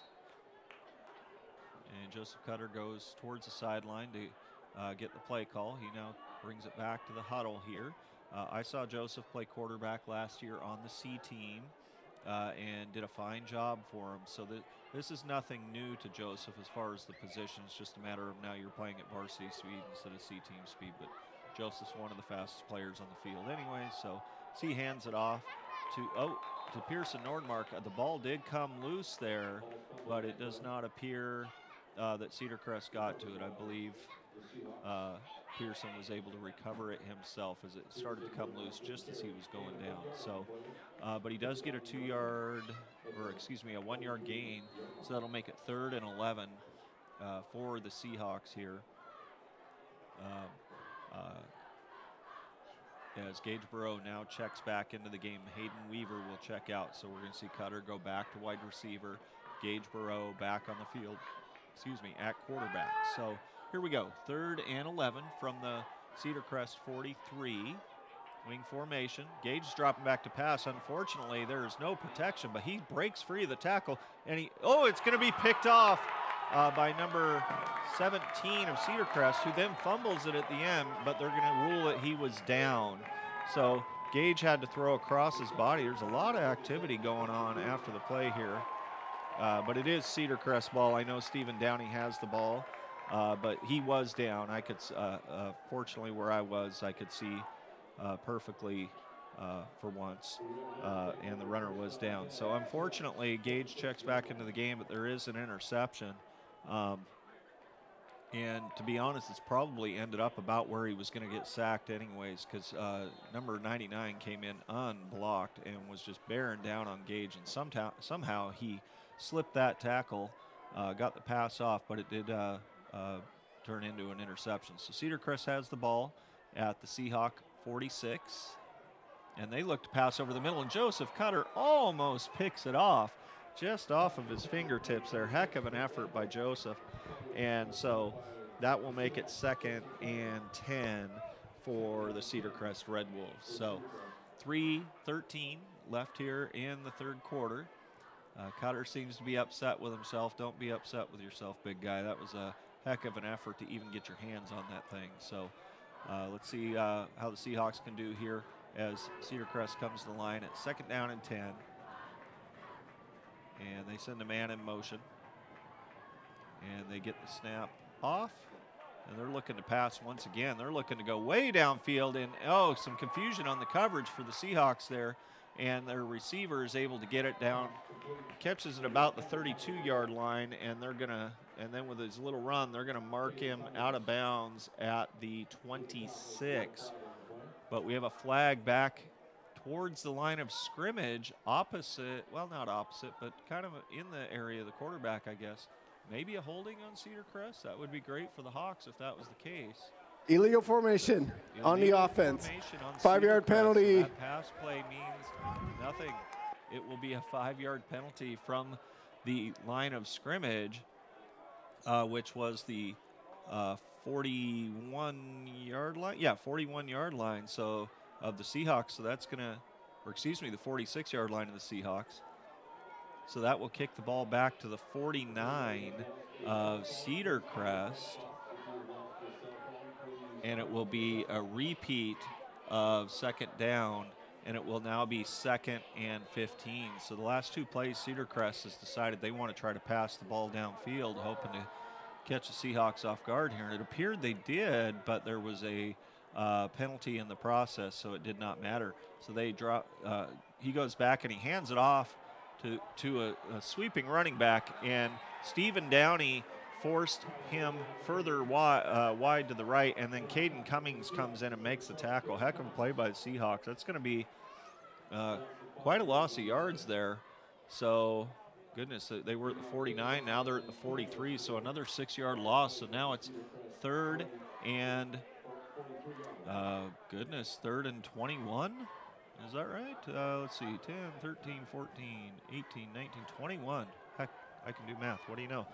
Anywho, it is now 3rd and 21 from their own 43, 2:20 and counting as he drops back to pass. He's looking down the field right up the middle, but it is incomplete to the receiver, number 24, Tanner Payne, the tight end, I should say. So now it is 4th and 21. And what a heck of a turn of events there. Cedarcrest thought they were way down in Anacortes territory, but turned out not to be the case due to a penalty. And now we have Cedarcrest lined up to punt. We have Trevor Beener and we have Caden Cummings back deep. They kick it towards Beener. He catches it about the 18-yard line and he heads out to the right. He's up to the 24, 25, 27, 26, 27, 27-yard line is where they mark it. Unfortunately, there is a flag on the near side of the field here. and it's usually a penalty on the returning team at that point, whether it be a hold, a block, illegal block, what have you. So that's going to bring the ball all the way back to the spot of the foul plus the penalty at that point. So the flag is laid down at the 22-yard line. Let's see what the penalty is. Both teams seem to be moving that direction. So blindside block on the offense. 50. Yeah. Block in the back on the offense. So that will be a penalty on the Seahawks. It'll be taken from the spot, which is the 22-yard line, all the way back to the, well, let's see where they're going to mark it here. Not sure if they truly decided. They've got it at the 13. Oh, so must be a 10-yard penalty. They just had the flag off by a yard. But so the Seahawks will start this drive at their own 13-yard line, first down and 10. They've had a lot of success running the ball this half. And let's see if they decide to do that again or if they're going to try and pass. Let's have a look here. So Gage hands off Trevor Beener. He sweeps right. He now cuts upfield, and he is upended. It's going to be about a 1-yard gain, but there's flags all over the field. One back near the play and another one late. Best case, this is going to be offsetting penalties. But if they're both on the Seahawks, this would be really bad. And the Seahawks are moving quite a ways back themselves, lining up in their huddle. So my guess is that it's usually a sign that they're both against them and the ball would get moved back. But let's see what happens here as the officials have their little conversation and figure out exactly what they're going to do. Of course, Cedarcrest will have to choose which penalty it is that they want to take if they're both against the Seahawks. My assumption is they would take the one that happened back at the 14-yard line. And We got, then that way, we got 2 fouls. We got holding on the offense. So, we got late hit, personal foul on the offense.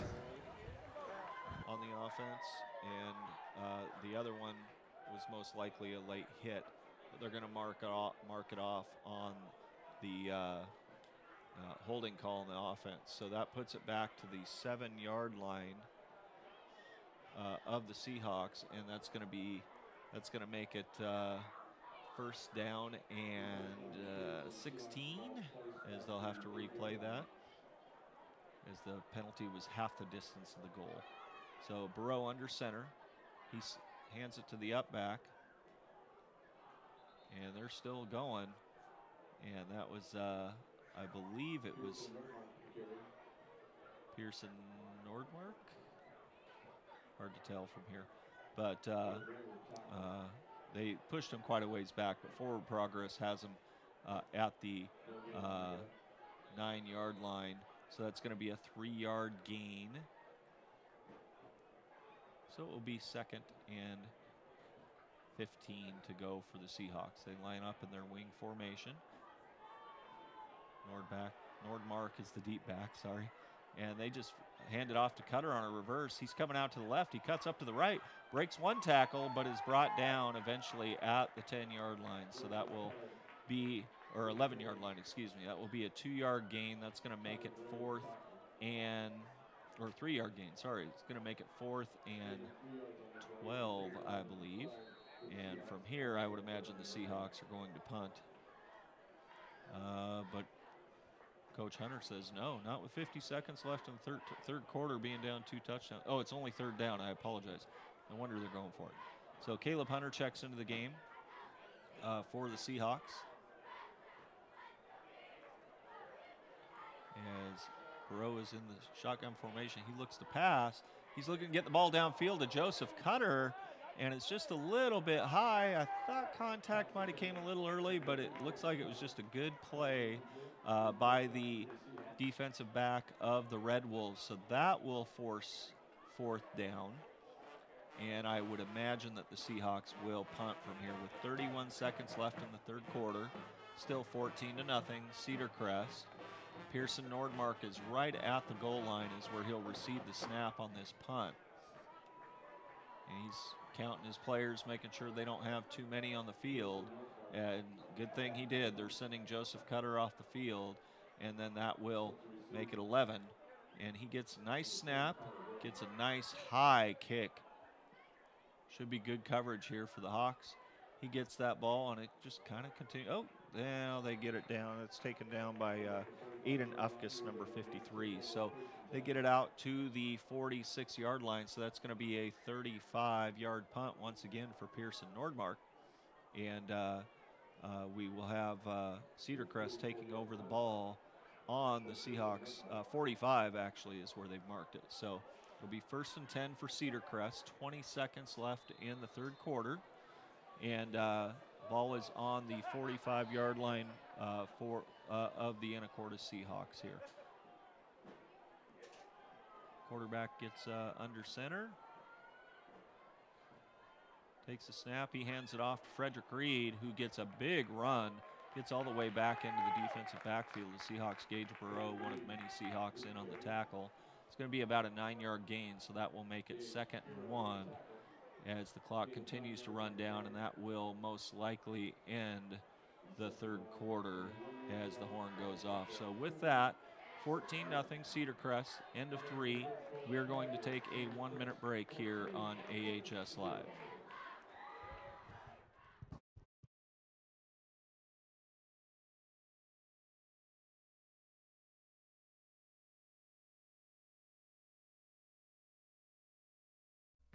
Go a few blocks into Old Town Anacortes and you'll find Dad's Diner. With breakfast and lunch served all day, you'll definitely find the perfect meal. All of their food is prepared fresh each day, from the delicious house salad with salmon to the savory BLT. Dad's Diner, open Tuesday through Sunday, is located on Commercial between 9th and 10th Street. Come on down and grab a bite. 1 large hot and ready classic, please. That'll be $5. I left my wallet in the car.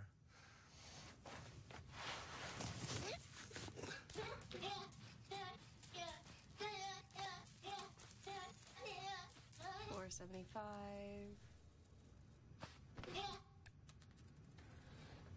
Thank you. Everyone's got 20 quarters for a large hot and ready classic. Little Caesars, world's easiest way to pizza. Pizza, pizza. And we're back here on AHS Live at the start of the fourth quarter as Cedarcrest takes a snap, hands the ball off, and runs it kind of up the middle there. Looks like they're going to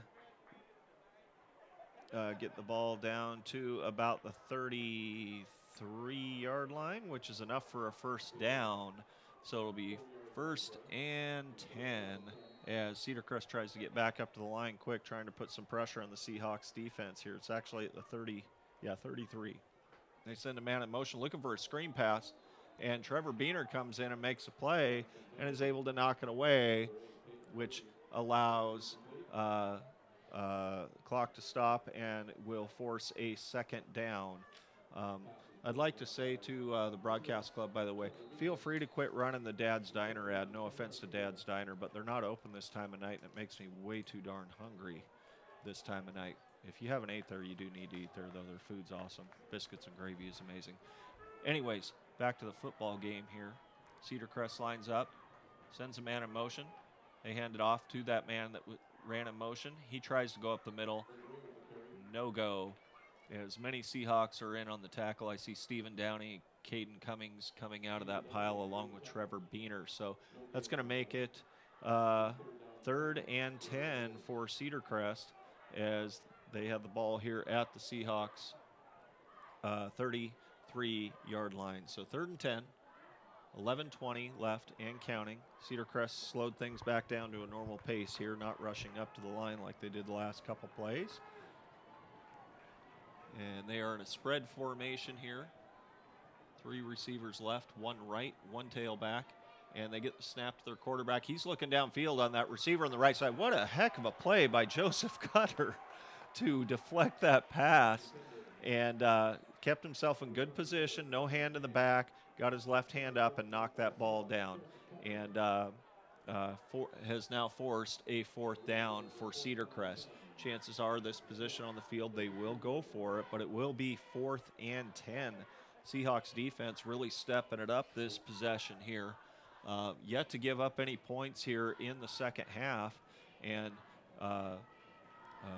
didn't really give up a lot in the first half. 14 points, yes, but yardage-wise, not a ton. So they look to pass again. He's looking left. He's throwing it way downfield towards the end zone. Joseph Cutter goes up for it. He picks the pass. He, around the 5-yard line, he runs it back up the sideline, gets it to about the 27-ish yard, 25-yard line. What a play by Joseph Cutter. Let's please watch the replay on this. And not a badly thrown ball, just Joseph Cutter goes up and just beats the receiver to the ball, as you'll see here. Watch at the end of the play here. Here comes the pass. Watch Cutter get up and elevate out, and is able to take it in, and then ends up running it all the way back up to the 25-yard line. Heck of a turnover for the Seahawks. Good timing with 10:50 left in the game. Only down 2 scores. That was something they needed. Maybe that'll get the momentum overall change here as they pitch the ball to Caden Cummings. He cuts back up the middle. Now he gets out to the right side. And, I would like to see a flag there for a late hit, but we're not. He gets the ball out to the 35, though. And let's see if that's enough for the first down. Should be, yes. They tell him to move the chains, so that will be 1st and 10 for your Seahawks. First time that I recall, anyways, that we've seen Caden Cummings get the ball on a sweep tonight, and it certainly turned out well. Of course, you can't run the same play every time, but I like the result of that one. So let's see what happens here. As they got Beener and Cutter as their wingbacks, Nordmark is the tailback. They fake it to Beener, hand it back off to Cutter, back up the middle. He runs it up, and he keeps going. He's up to the 47-yard line of the Seahawks 47. So another heck of a run for the Seahawks. That's a first down, 12 yards on the play. 10:23 left in the game. Seahawks just ripped off 2 huge running plays here to start off this drive right after that turnover forced by Joseph Cutter with the interception. The Seahawks come up to the line. Stephen Downey will get lined up over the ball. Nice article in the Skagit Valley Herald this week, by the way, on Stephen Downey. If you haven't read it, you should do so on GoSkagit.com. He snaps the ball directly to Beener, who runs middle, then right, and he gets some nice yardage out of that play. They end up getting about a 5-yard gain, so it will be 2nd and 5, just under 10 minutes left here in the game, and they are now in Cedarcrest territory on the Cedarcrest 47-yard line. And the play clock and the game clock have now started as they've got everything reset after the first down. Seahawks step back up to the line. Burrow's going to be, we got a stoppage in play, the timeout Cedarcrest. So with that, we're going to take a quick break, 30-second break here on AHS Live.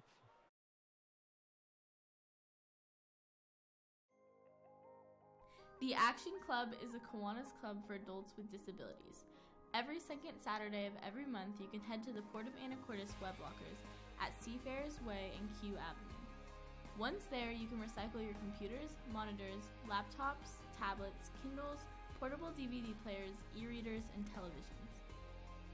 The money we collect during the e-cycle is used in several ways to benefit community service projects. Thank you, Colin.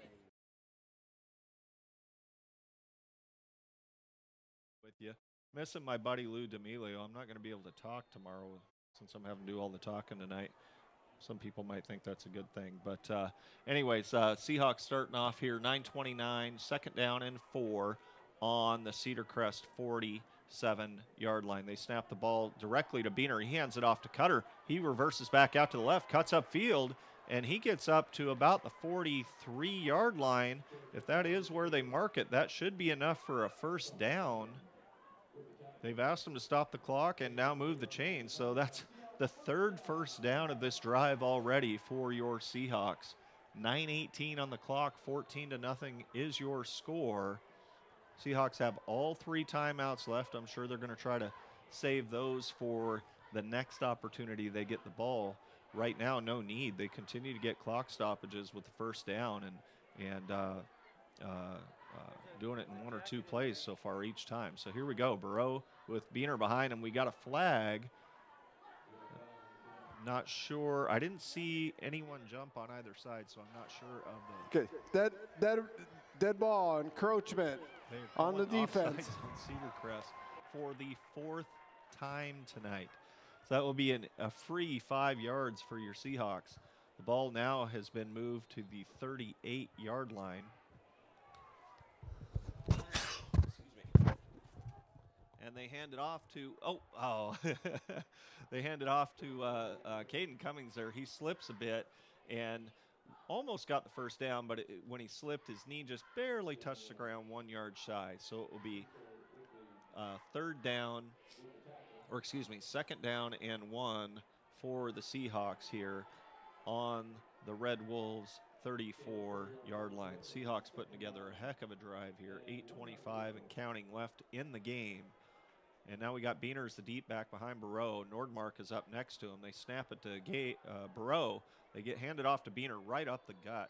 And he's going to get about a 2-yard gain. So it will once again be a first down for your Seahawks. That is the 4th first down of this drive. Nice job by the Seahawks here. As Gage Burrow gets his instructions from Coach Hunter.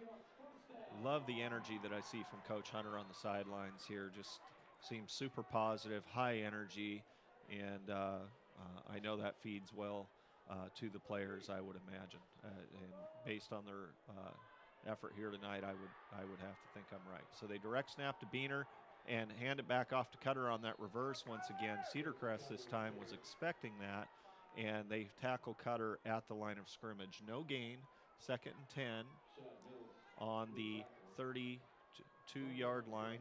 Is that where they got it? Yeah, 32-yard line of Cedarcrest. So 7:37 and counting left in the game here.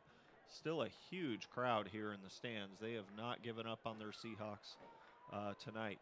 And they are really getting after it here on the field as they get it to Burrow, hands it off to Cutter. He cuts back to the left, and he gets a nice gain. That's going to get him down to the 29-yard line. Yep, so that will be 3rd and 6 now for the Seahawks. And so let's see if the Seahawks can convert once again for another first down here. Hopefully they can just get the ball into the end zone and kick the ball off, get a stop, and then drive right down and tie this sucker up. Let's see. Downey's down over the ball. Gage right under center. Nordmark behind him. Cutter and Beaner are your wingbacks. They snap it to Burrow.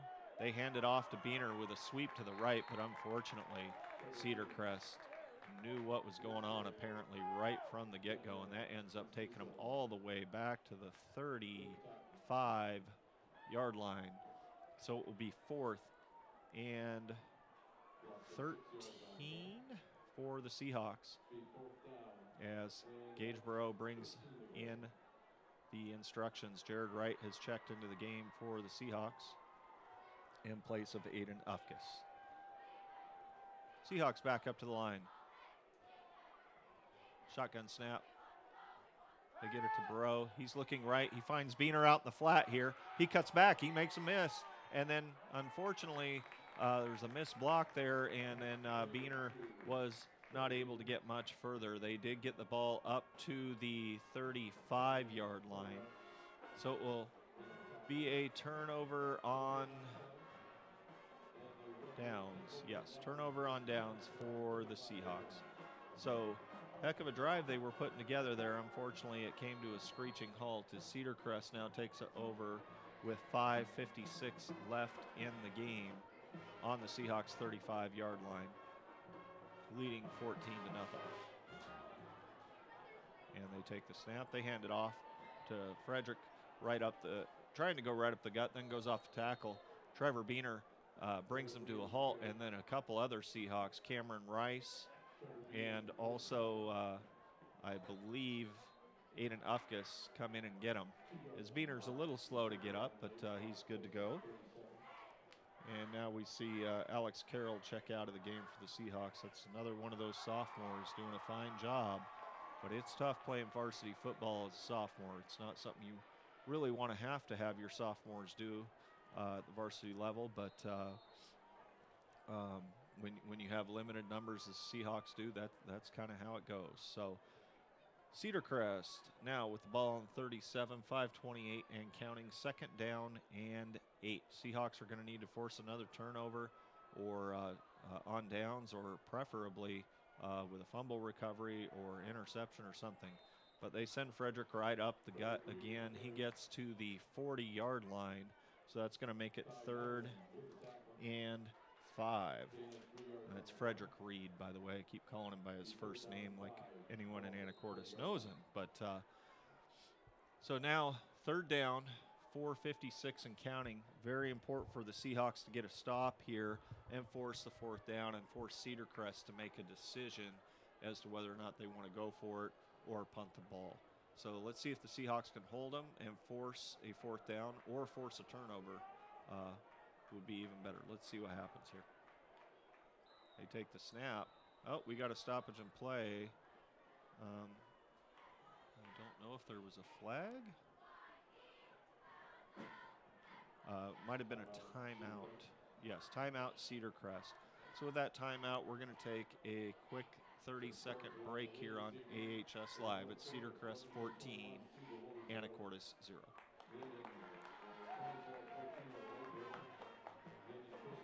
At the Senior College, we believe that learning should never stop. Anacortes Senior College offers lifelong learning opportunities to adults over 50 in a relaxed atmosphere. No test or homework. ASC is ran by volunteers including retired college professors, scientists, artists, business and medical professionals. Fall, winter, and spring courses are held Tuesdays and Thursdays. For more information and registration forms, go to seniorcollege.org. And we're back here on AHS Live. Seahawks Stadium, Anacortes, Washington. Matchup between the Cedarcrest Red Wolves and the Anacortes Seahawks. Cedarcrest leads 14-0. 4:34 left in the game. And it is 3rd and 5 for Cedarcrest at their own 40-yard line. As they get ready to take the snap, sends a man in motion. He drops back. He's looking to pass. There's a lot of pressure. And unfortunately, he's able to escape and get away, and Beener eventually brings him down, but it does result in a 1st down as they get down, or get up to their own 47-yard line. So it will be 1st and 10 Cedarcrest, and he was brought down inbounds near the sideline, but still inbounds. So the clock keeps moving at it stops at 4:21 for him to reset the chains, but we'll start moving once they get everything set here, as the ref gives the signal to start the clock again. So Cedarcrest comes up. Surprised to not see them taking a little more time off the play clock. Looks like they might do that here as it's down to 13. They didn't let it get down too far, but they go to hand it off up the middle, and the runner is able to get up to the midfield line, which is going to make it 2nd and 7, as we are now under 4 minutes left in the game. Seahawks have all 3 timeouts remaining if they choose to use them. But right now, the clock continues to run. Cedarcrest is down to 2 timeouts as they get back to the line of scrimmage here with 12 seconds left on the play clock. I imagine they're going to let it run down a little bit and continue to run that game clock at the same time. Man in motion. They fake the handoff to the up back, get it to the man in motion on a pitch, and he is cutting left and cutting back upfield and gets down to about the 41-yard line of the Seahawks, which will give Cedarcrest another 1st down. That appeared to be number 26, Luke Amble, on the run there for the Red Wolves. Nice little bit of little piece of running there, as Gavin Long checks out of the game and Aiden Ufkus checks in. Aiden Ufkus being one of the 6 Seahawk players with a cumulative GPA of 3.5 or higher, which definitely is impressive with the amount of time that they have to spend at practices, traveling to games, even home games, and still be able to pull that off. That's the epitome of being a student athlete. So good job, Aiden. and the other Seahawks. I'll quickly name them off before the play. That's Stephen Downing, Brock Ilston, Cody Mole, Connor Cunningham, and Ante Petrish. As Cedarcrest steps back up to the line, 3:04 and counting left in the game, 2nd and 17. Letting the play clock run down a bit. Snap it at 3 seconds. They hand it off to the tailback, and that is Jaden Bates in on the tackle there for the Seahawks. Nice play by Jaden. And that will result in a no gain, so it will now be 3rd down and 20. I got that right? Yeah, I guess there was a loss on the play. I apologize. 3rd down and 20 for Cedarcrest here as the clock continues to run, 2:23 and counting. Play clock down to 4, 3, 2. They get the snap off, looking to pass. Good pressure by the Seahawks. A lot of holding going on there at the offensive line. No call as Amble gets the ball and then reverses it backfield. Or not Amble, I apologize. It's number 20, Tyler Gray, and is able to bust off quite the run after catch there. And he is able to get a 1st down. It's a 21-yard gain, and the ball will be spotted at the Seahawks 42. So clock stops with 2:02 left till they get everything reset, and then it will continue to run after that. They've started the play clock, but not the game clock for some reason. Maybe they ruled him out of bounds. So anyways, Hayden Weaver checks in for the Seahawks here in place of Trevor Beener.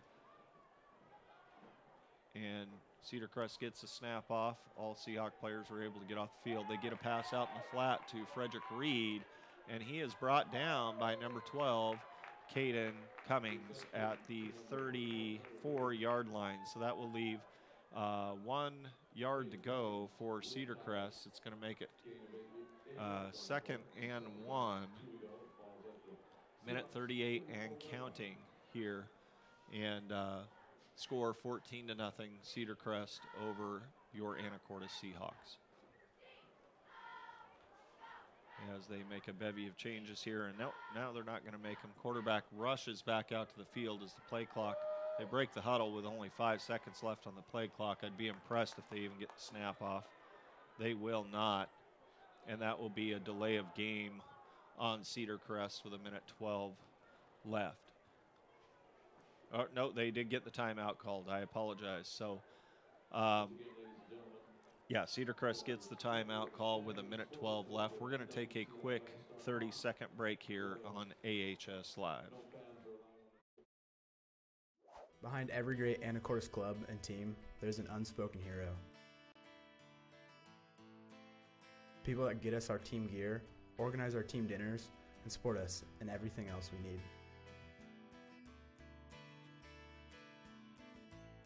From every student athlete in AHS, thank you, Saba, for the football team's two-a-day shirts, the volleyball team's warm-up gear, and everything else in between. Saba, the Seahawk Athletic Booster Association. And we're back on AHS Live. Dave Wilder here with you at Seahawk Stadium. 1:12 left, 14-0 Cedarcrest. They have the ball at the Seahawk 35-yard line. They get set up for the snap here. He drops back to pass. That's surprising. He gets it out to Frederick Reed in the flat. He stumbles back towards the center of the field and will be downed at the 31-yard line right in there. Now that results in a 1st down for Cedarcrest. Clock is stopped with 1 minute left. Once they get everything reset, they'll get the clock restarted. And there's the signal from the referee. So now the clock continues to run. Under 1 minute left here as Cedarcrest comes up to the line of scrimmage. And they get the snap off. And they hand it off. A double reverse here as it gets back up the middle to Tyler Gray. And they gets them down to about the 25-yard line, which will be a 6-yard gain. So that will make it 2nd and 4, 30 seconds left. Play clock is now running. There's about a 2-3 second difference between the play clock and the game clock. I'd be really surprised if Cedarcrest even ran a play here other than just kneeling down on the ball, which is what I would expect. It looks like they're in victory formation, and that's exactly what they do. So as the clock continues to run down 5 seconds, that will be the ball game, and Cedarcrest gets the win 14-0. And with that, we're going to take a 2-minute break here on AHS Live, and then we'll come back and do a quick post-game wrap-up right after that. Each year, thousands of fantastic pictures are taken by yearbook photographers of AHS sporting events, assemblies, performing arts, and more. The best of these photos are now available to you online. Just point your browser to ahs.smugmug.com. You can download digital images or order prints right from your computer or phone with the SmugMug app. How cool is that? Support the rhododendron and your students by using ahs.smugmug.com.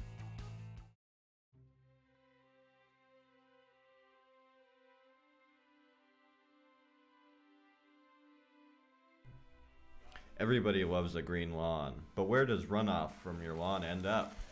Runoff from your lawn winds up in the stormwater system when we get heavy rains. From there, it runs untreated into the Salish Sea.